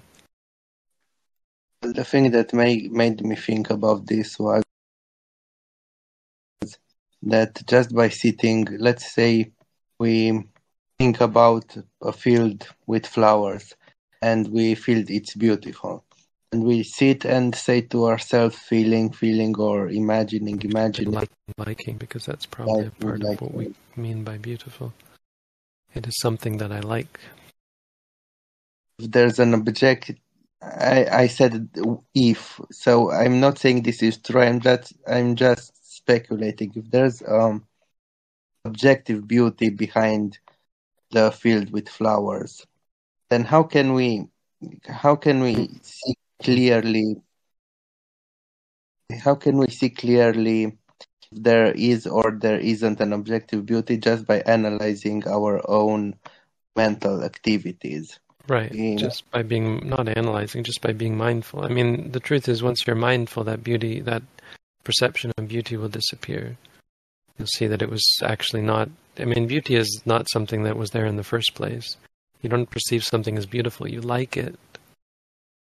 I mean, I guess you, as I said, it can resonate in such a way as to create sort of pleasure or peace in the mind. Right, it's very peaceful to be in nature. Why? Because it resonates. It resonates is maybe too strong a word, but the way the perceptions, the sights and the sounds, the experiences of seeing and hearing and smelling and tasting and feeling are very simple, very simple in how we react, how we resonate with them. So our experience of it is very pleasant result. And it's those things that make us say, oh, this is so beautiful, but you can't explain or point to something as being an experience of beauty. It's liking, or it's I mean, it starts generally with the feeling of pleasure or peace that comes from the experience. Like symmetrical babies apparently are much attracted to parents who have, or adults who have symmetrical faces or something like that. It's how they were saying we grow up thinking of beauty when someone's face is symmetrical, whatever that means. I don't really understand it, but apparently that's a thing. Symmetry and that sort of thing. But some countries, another example is in some countries, people think that if there's a gap between the front teeth, that's beautiful. But I personally find it hideous. Well, and some people find human beings of a certain ethnicity more beautiful than of another ethnicity, and more glaring. Dogs find other dogs attractive, and well, generally humans do not. But even more glaringly, like insects find each other attractive. It's maybe going far afield because now we're talking about attraction, but it dovetails because the same goes for beauty. In there's the idea of fatter or thinner, and it body weight, not fatter. Body weight is a sign of beauty that changes over time. So if you look at throughout history, whiteness is, we'll call it skin darkness. Some people find a tan skin, right, more attractive or more beautiful, I think is fair to say, and we'll see pale skin as ugly, and others find pale skin just beautiful. But we feel that it's so wholesome to recognize beauty in the outer world that it seems almost a sacrilege to do an activity that leads to the Well, I think you're abandonment. just talking in circles, and I've already given you the answer. Beauty is not something that Yes. exists, so I think this is Yes. there's no going any further here. It doesn't exist objectively, and if you are mindful, I mean, it just, there's not really any logical argument for it besides saying, I feel like it exists. Yes, I just Pay attention and you'll see that. What are I you just even said talking that about by beauty? I just said that the feeling is very intense. I didn't want to imply that the view that I exposed is right. That the view that I was talking about is right. Yeah, well, it's a good observation. I mean, even more so in regards to how we treat humans, fellow humans, or as far as attraction goes. It can be incredibly intense. But yeah, not exactly what you're talking about. Like the beauty of nature is so. Like some people are born ugly, some people are born beautiful because of karma, different karma, bad karma, or lack of good, horse in the karma, or weak karma. There's that, but still it's ultimately what you are perceiving is a concept. Yeah, I mean, in that sense, that's the sense in which beauty is objective. It's physical, but it's a physical manifestation of wholesomeness as opposed to unwholesomeness. And how it's different is it's more peaceful, more pleasing. It just shows, it radiates happiness and kindness and goodness and just symmetry. Like why someone might be I don't really understand it, but apparently our faces can be asymmetrical, and that's probably a sign of some corruption in the mind that distorted it. It's just past stuff, but it's all physical. I just wanted to mention that to me, it's like when I see people very kind or generous or just very developed meditator, I find them very beautiful, if I may say. Yeah, it starts to show. Weren't we talking about this recently? How it starts to show up physically. Like you'll see it, an angry person starts to take on a different facial structure even. One benefits of loving kindness meditation. So if you are mindful, you are naturally less angry. I mean, people who are practicing loving kindness just because they are angry or hurting or something, I mean, that's also like it's visible, it doesn't change them. I don't think they still seem like troubled to me, at least.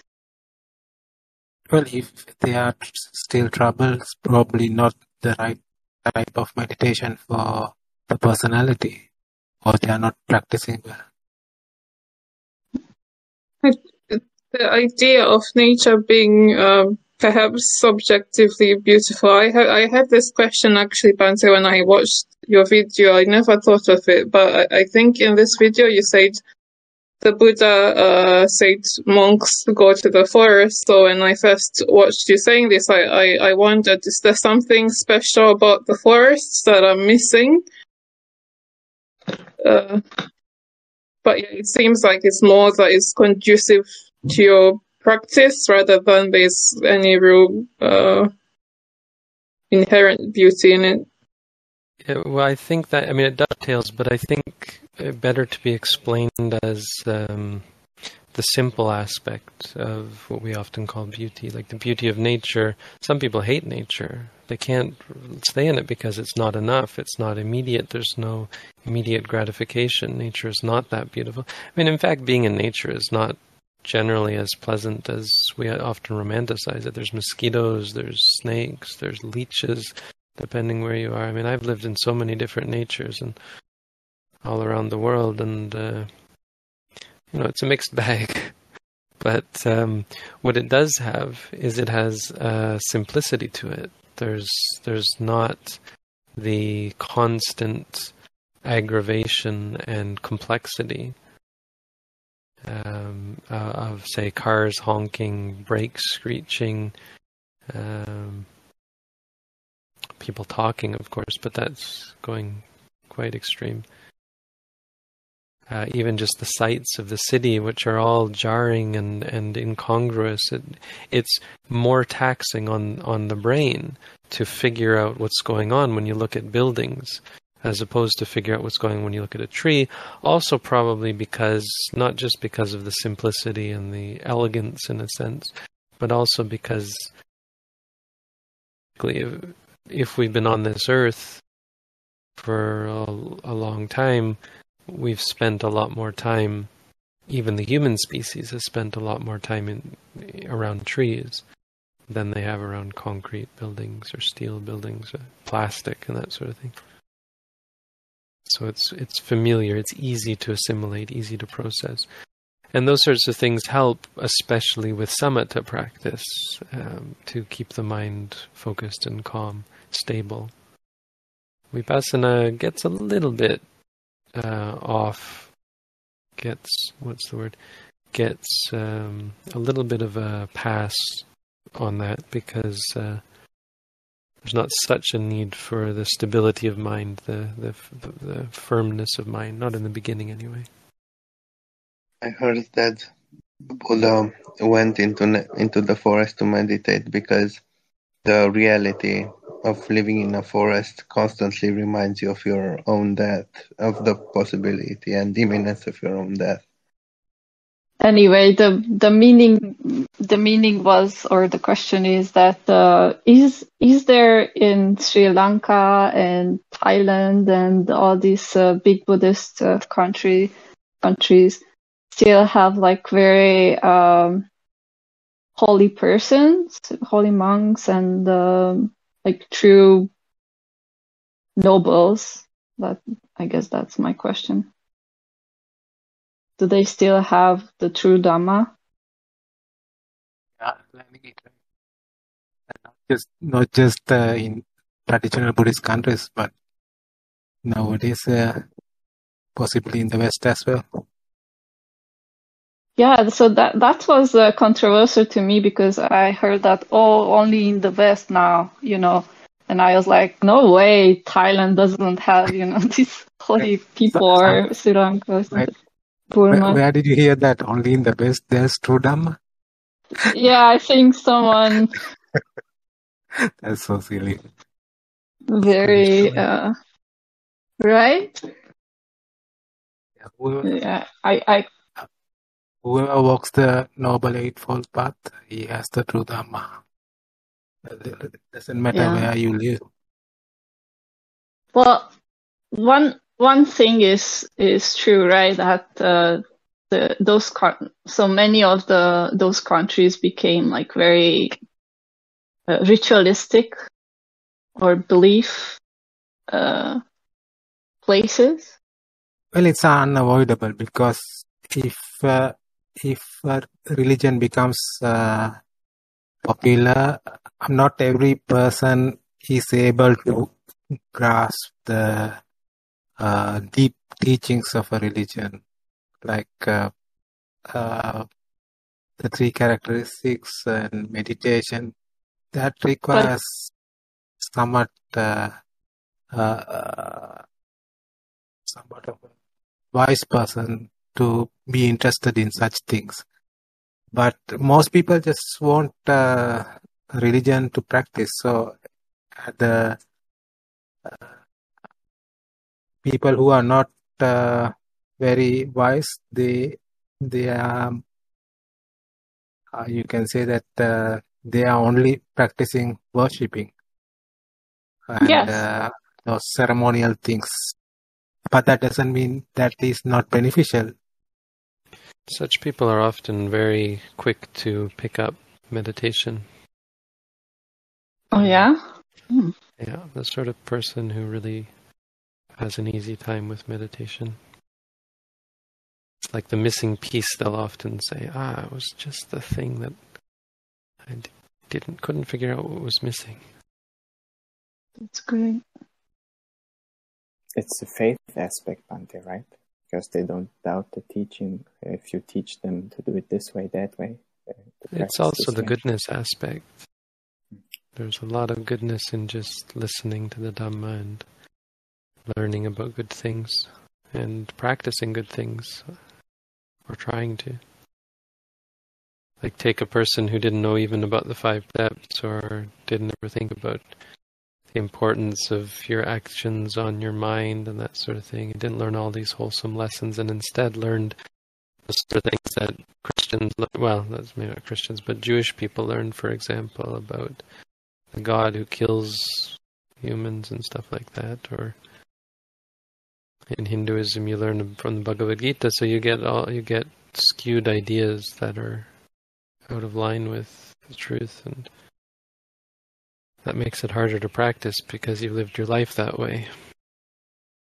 I've seen, like, want to say documentaries, but I never see Buddhism represented like really well. Like, they do not really understand what is it about. Like, I heard that, Buddhism is just worshipping multiple gods and things like that. It's just so weird to me. Like, it's not even understood. It's Hinduism, that's not Buddhism. Yeah. Well, there is no worshipping. Depends which part of the world, probably. In a lot of places of the world, religion that people are familiar with is the Abrahamic religions, theistic religions. So they think they know very little about Buddhism because they're not exposed to it. I agree with Edith. I also find that I'm miffed when people think that because I go to a Buddhist retreat, I practice samatha, and they all wish me a pleasant experience, and they think I engage in remembrance. We're cultivating powers, which is not at all what we do. I don't think people understand. Well, and when you Google those things, that's what it really says. Mm-hmm. Well, that one plagues us for sure, the idea that meditation is meant to be, or is the practice of calming you down. I was talking a long time ago with someone trying to explain how meditation leads to knowledge, and they said, meditation can maybe relax you, but it doesn't lead to knowledge. Okay. That misunderstanding plagues. I mean, it's part of lots of conversations we have about mindfulness, is trying to explain how it's different from stereotypical meditation. Mm-hmm. I was just thinking about that aspect of what the meditation does. Thinking about the quote from last week, that the mind is the forerunner of our actions or deeds, and the quality of the mind dictates our inclinations, but also what we do influences also the maintaining of that quality in one aspect or the other. But if you are living our life as we do on autopilot, it's hard to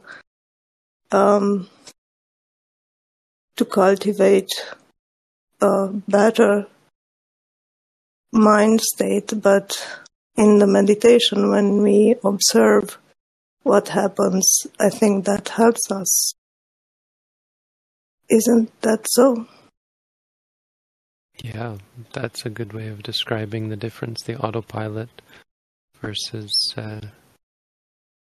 a clarity. I mean, that's what the word vipassana means. Remember, it doesn't mean insight, it means seeing clearly, and that's a good explanation of what that phrase, seeing clearly, means. It's having less of the automatic habit-following behavior, having the capacity to respond based on the nature of the experience instead of based on your preconceived notions about it and that sort of thing, your views about it.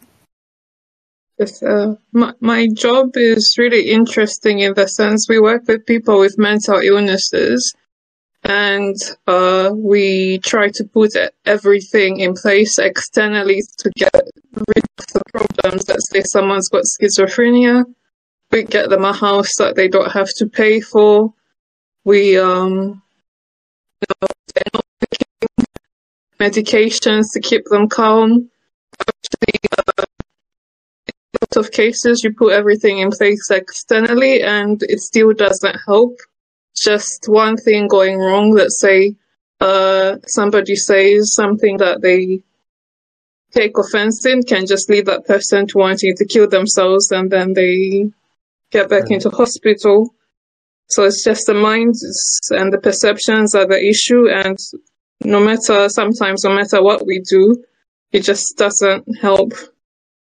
Yeah, well, it's a really neat, not it's terrible, but a neat example. What are you trying to do? Not you, but it's a good question to ask. What is this system trying to do? I mean, it doesn't sound like they're trying to do anything. Mitigate or avoid, right? Which is what you're getting at. They're not actually doing anything because, I mean, the science tells you that this is what you do for it. You find ways to skirt around the issue.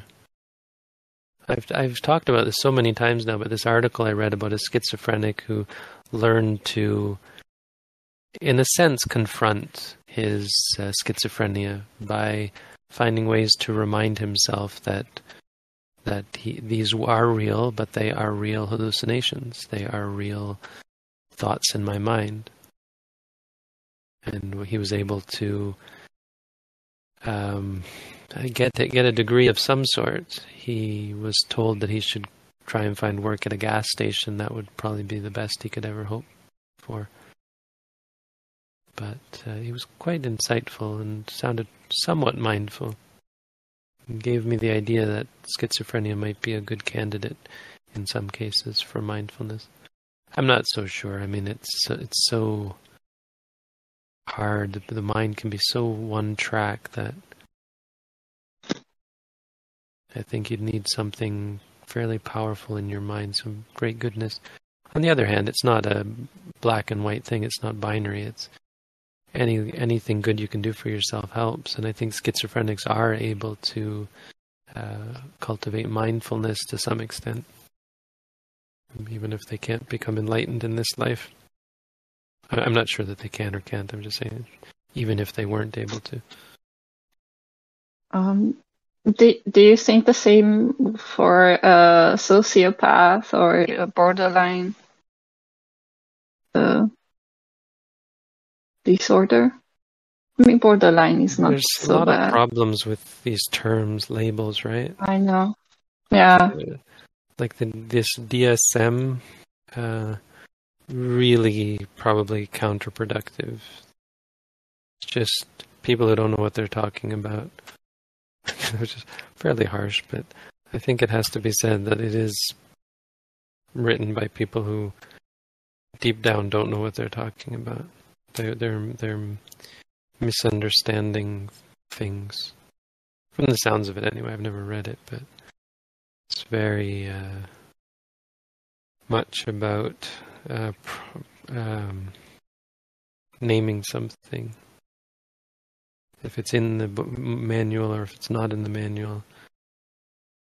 So, like, the interesting thing about sociopaths or psychopaths is the conception is that they have no potential for, let's say, compassion, or they have no potential to feel bad about the things that they do. And apparently studies of sociopaths or psychopaths show that that's not true. So it's just a word, and the reality is often more complex. Okay, so I'm more interested if they are still, I don't know, like diagnosed people who try that out meditation and they, let's say, succeeded or benefit from. Well, to some extent, a lot of these things dovetail with evil, and so you're kind of, in a way, part of what your question is about how responsive evil people are to meditation. And the answer is always going to be not very. So to the extent that there's evil associated with it, like a sociopath, of course, is part of what that means to call someone that, is that they have evil tendencies. They are inclined towards cruelty, and their mind is quite perverse. Same with addicts.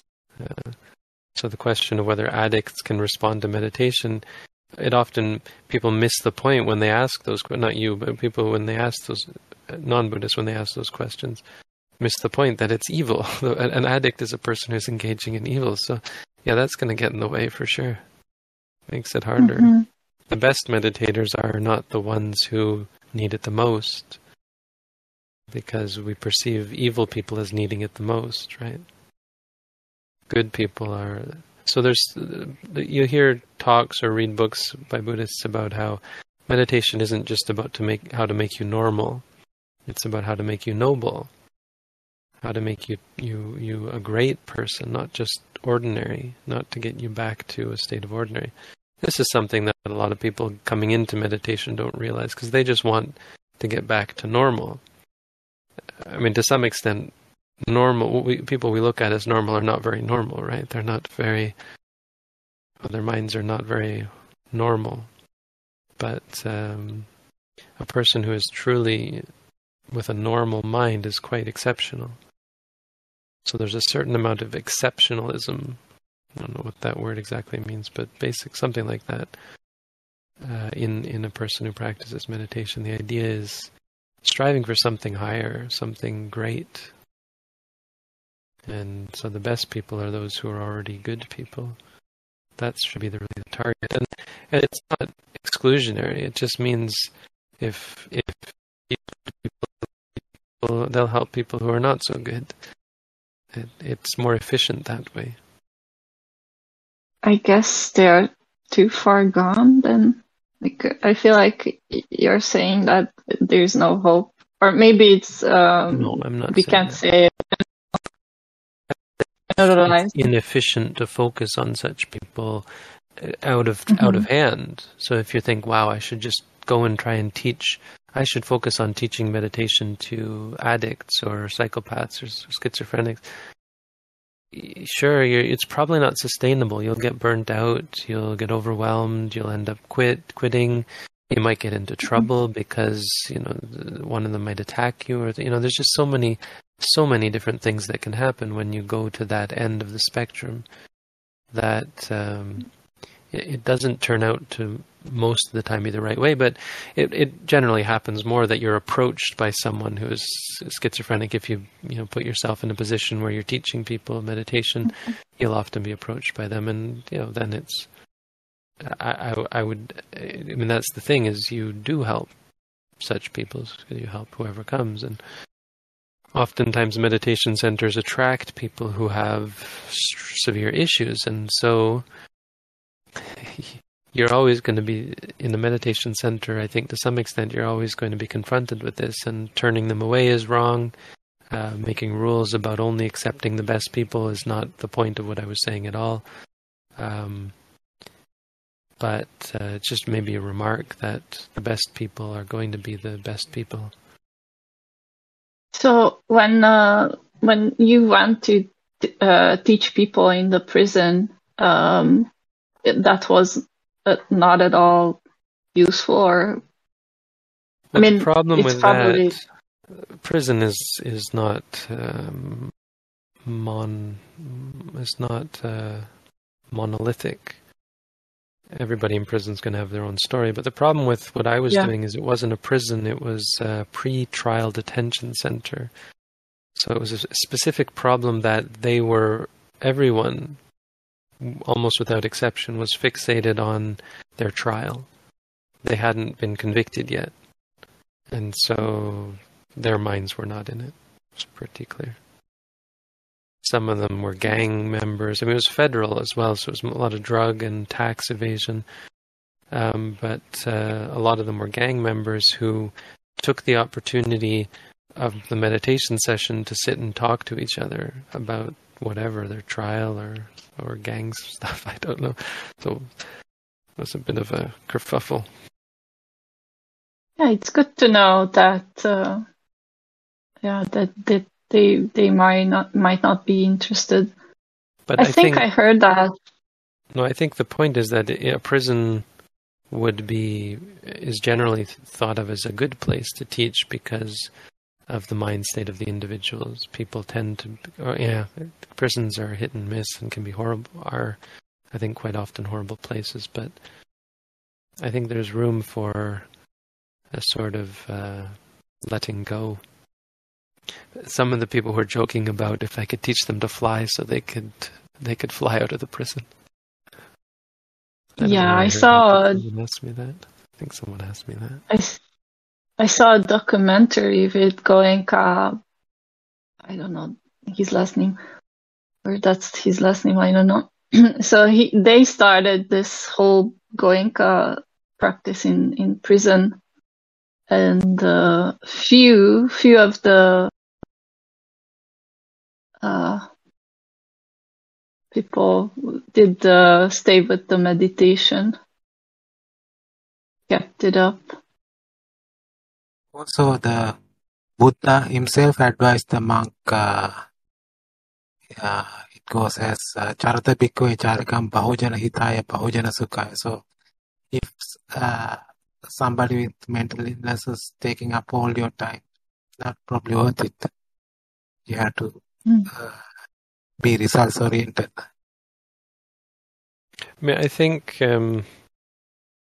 working with such people is sort of more of a measure of where you are. I don't think as a monk it's where you should be, but as a meditation teacher, let's say, you would generally, I think, more teach people who might work in prisons. Like a prison chaplain should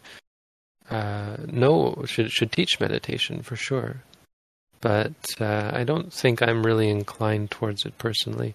But the thing about a prison chaplain is it's often a paid job, and so a person who's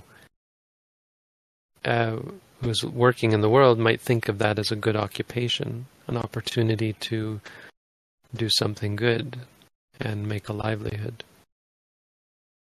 So I think the kind of thing I could imagine someone who I taught meditation maybe going out and sharing it with prisoners.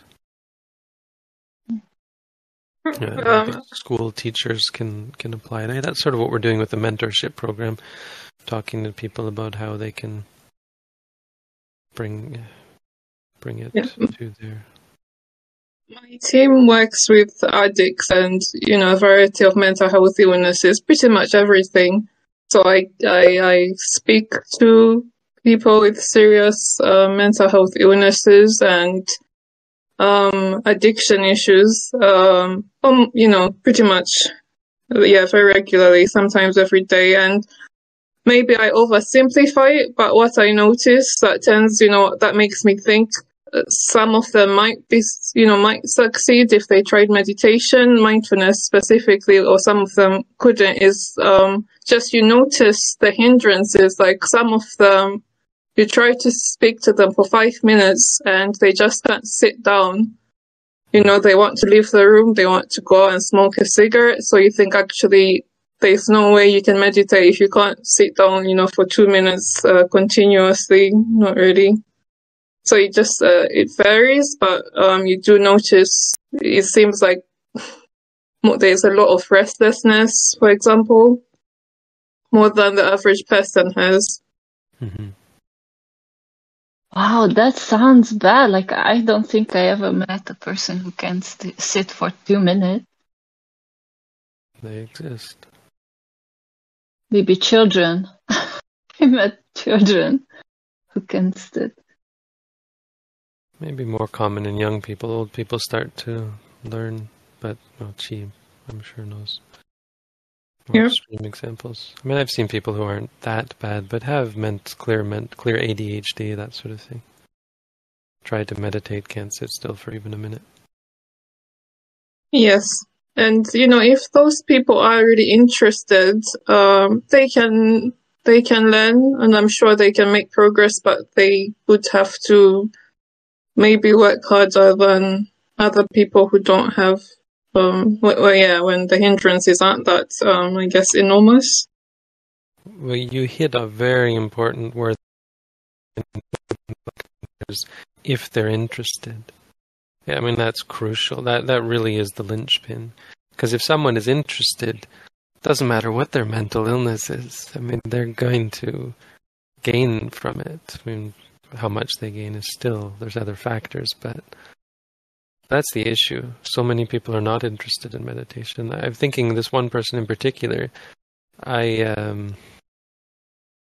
tried to teach him meditation, but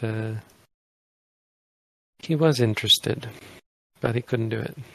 So it's not the only thing. But another factor is going to be the teacher, the resources that they have. So, in the example that you present, or we're talking about a person who can't sit still for a minute. As we all know, mindfulness isn't just about sitting still. So, finding ways to describe what it means to be mindful without requiring them to sit still can really make a big difference.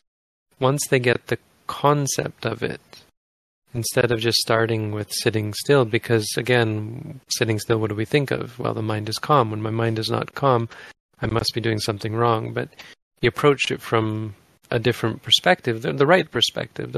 Sitting down isn't the point. You approach it from the point of being mindful. So when you walk around, say to yourself, walking, or try to say right, left. When you feel pain, when you're anxious, when you're restless, just say to yourself, restless or anxious. And impress upon them that the point is not to stop being restless or to stop feeling anxious or to suddenly calm down. It's just to not be so much on autopilot, right? Then can help them get a better perspective on things like sitting meditation. I met one person with schizophrenia who was interesting in the sense they tried to control their mind with love. They said, I just think about love all day and that's how I cope with it. And I just thought it would be nice if you could switch, from that mantra into something else. But even speaking to him, he would keep repeating love, anything that's said. So I thought maybe if you tried to tweak what you're doing into right mindfulness, that could work for you. Yeah, I mean, again, are they interested? Exactly. But another thing is samatha meditation, which we can roughly say that that's what they were doing, is easier and more safer to some extent. It can be quite dangerous in other ways, but it can be safer because you don't have to confront things. So for a schizophrenic, say, having to face the mind is a much more challenging thing than a person who is neurotypical, is that what you call it, ordinary, who doesn't have schizophrenia. The paranoia, right? The paranoia is apparently overwhelming, such that facing it is a monumental task. So how they get about doing that. I would imagine it involves, practically speaking, it involves taking medication to dull the things like paranoia and slowly being weaned off of it.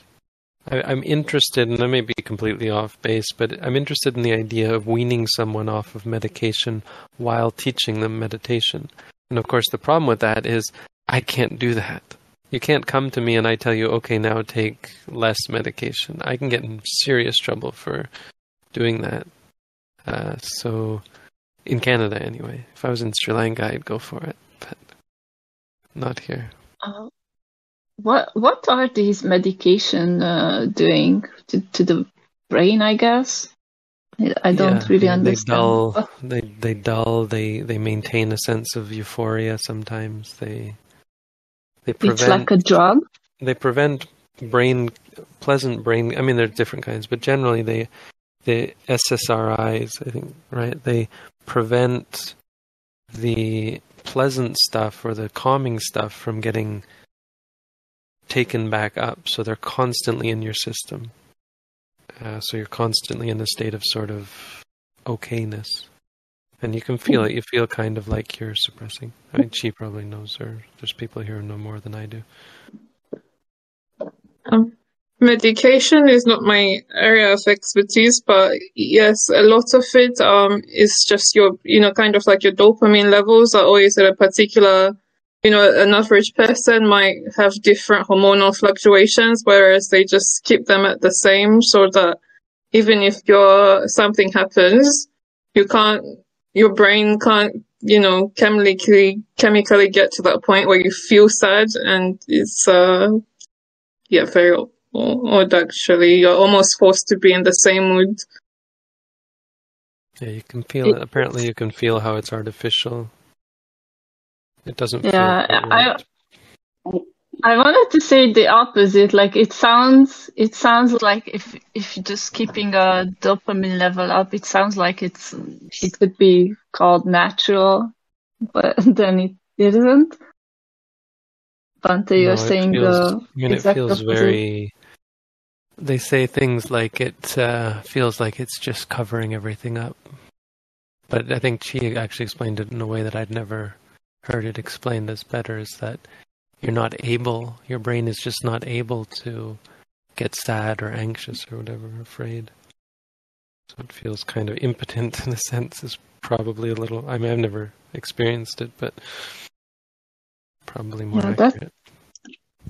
Bante, is it safe for the brain? Chemicals or the drug, the medication? The drug, the medication. I imagine it's probably not entirely safe. There's lots of side effects. I've talked with. I was very very close proximity to a monk who was taking these medications and different medications, and he said they all have side effects. He was experiencing. They were having to change medications because he would have this side effect or that side effect, physical side effects, even mental side effects. I mean, they don't really work to fix anything. I don't think anybody is under the illusion that they fix anything. Okay. But they're much more problematic for the mind because they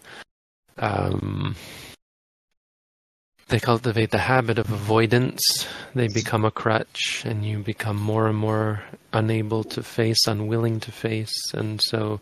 Probably a lot of the problem, I was talking with a schizophrenic about his paranoia. He said, I just can't, it's just too strong. Probably a lot of that had to do with his long-term taking of medication. He's just at the point now where it's so scary to have to face. It's just not able to. I mean, it becomes worse, more overwhelming to have to face it. I would think. I actually don't have a lot of experience. Thank you. That's the problem, because I feel like I could not help such a person because I never even taken any of this, so I don't know. The thing to know is that they're avoiding, and that's what really makes it hard to teach mindfulness, and it's what often makes people upset that we won't accept them, because they think, of course I can meditate. I mean, it's just about feeling calm, right? But no, mindfulness meditation is about facing your experiences, facing your issues, which is the exact opposite of what you're doing on medication. So besides the whole not being able to experience things naturally, which is going to get in the way, but I would say more fundamental is just you're never going to get to the point unless you're willing to slowly wean yourself off of it, which would be a great thing. It would be so great if we could, but people are horrified when I suggest even playing doctor in such a way, like, because I have no certification and I accept that. I don't know much about these things, but I don't think they're that complicated. Just slowly wean yourself off of them. Meditation is powerful, but tell that to anyone, they'll be horrified. People who are not Buddhist, I've talked to people about that who just thought I was like Dr. Zhivago or something. But what about coffee? A lot of people argue that it's good and it keeps you focused. I don't know. Well, again, it's a crutch, so that's going to be problematic. Something people like, they like the feeling, and they start to like the taste, they like the smell. The feeling of coffee can be really pleasant, especially in the beginning. I think after you take it every day, it's kind of wears off a little bit. Yeah, I drank caffeine recently for the first time in a really long time, and I didn't drink coffee, but yeah, I drank caffeine, and like my mood was just like so much better. It was crazy. I kind of had to take some because I was driving at night and was really tired. But yeah, I mean, I know it's not the worst thing, but yeah, I was going to ask that about it as well. Because like, I don't want to use it as I don't want it to hinder my progress, but I feel like there's maybe a place where I think if you, well, I guess I'm just parroting Bhante. I believe you said that you understand when people in the world have to take it, and sometimes I feel like it would like in a roundabout way it would be helpful for me because I have so many worldly things, and it gives you energy. Coffee is actually quite a good tool in a worldly sense. I absolutely prescribe it if you need to meditate or that sort of thing. Just try and use it when you need it. It can be a temporary aid for people in the world.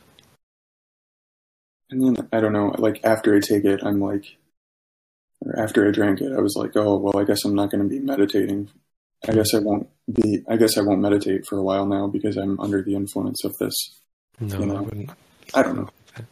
Mm-hmm. Sorry, I said Can I just make a correction? I said Dr. Zhivago, I meant Dr. Kevorkian. That's the one I was thinking about. It's the guy who killed people or assisted people to kill themselves, I think. So just keep trying to be mindful, or just to still be mindful even if you have caffeine in your system. Oh yeah, for sure. It doesn't stop you from being mindful. It might get in the way a little bit, but not to any appreciable degree. Mm-hmm. Yeah, it makes you a little bit restless. Not a little bit, restless, for sure. But if you keep noting it... Mm-hmm. I think it also hits different people differently. But yeah, just note the experiences. I have to go, so thank you all. Have a good week. Yeah. Thank you, Bhante. Sadhu. Thank you, Bhante.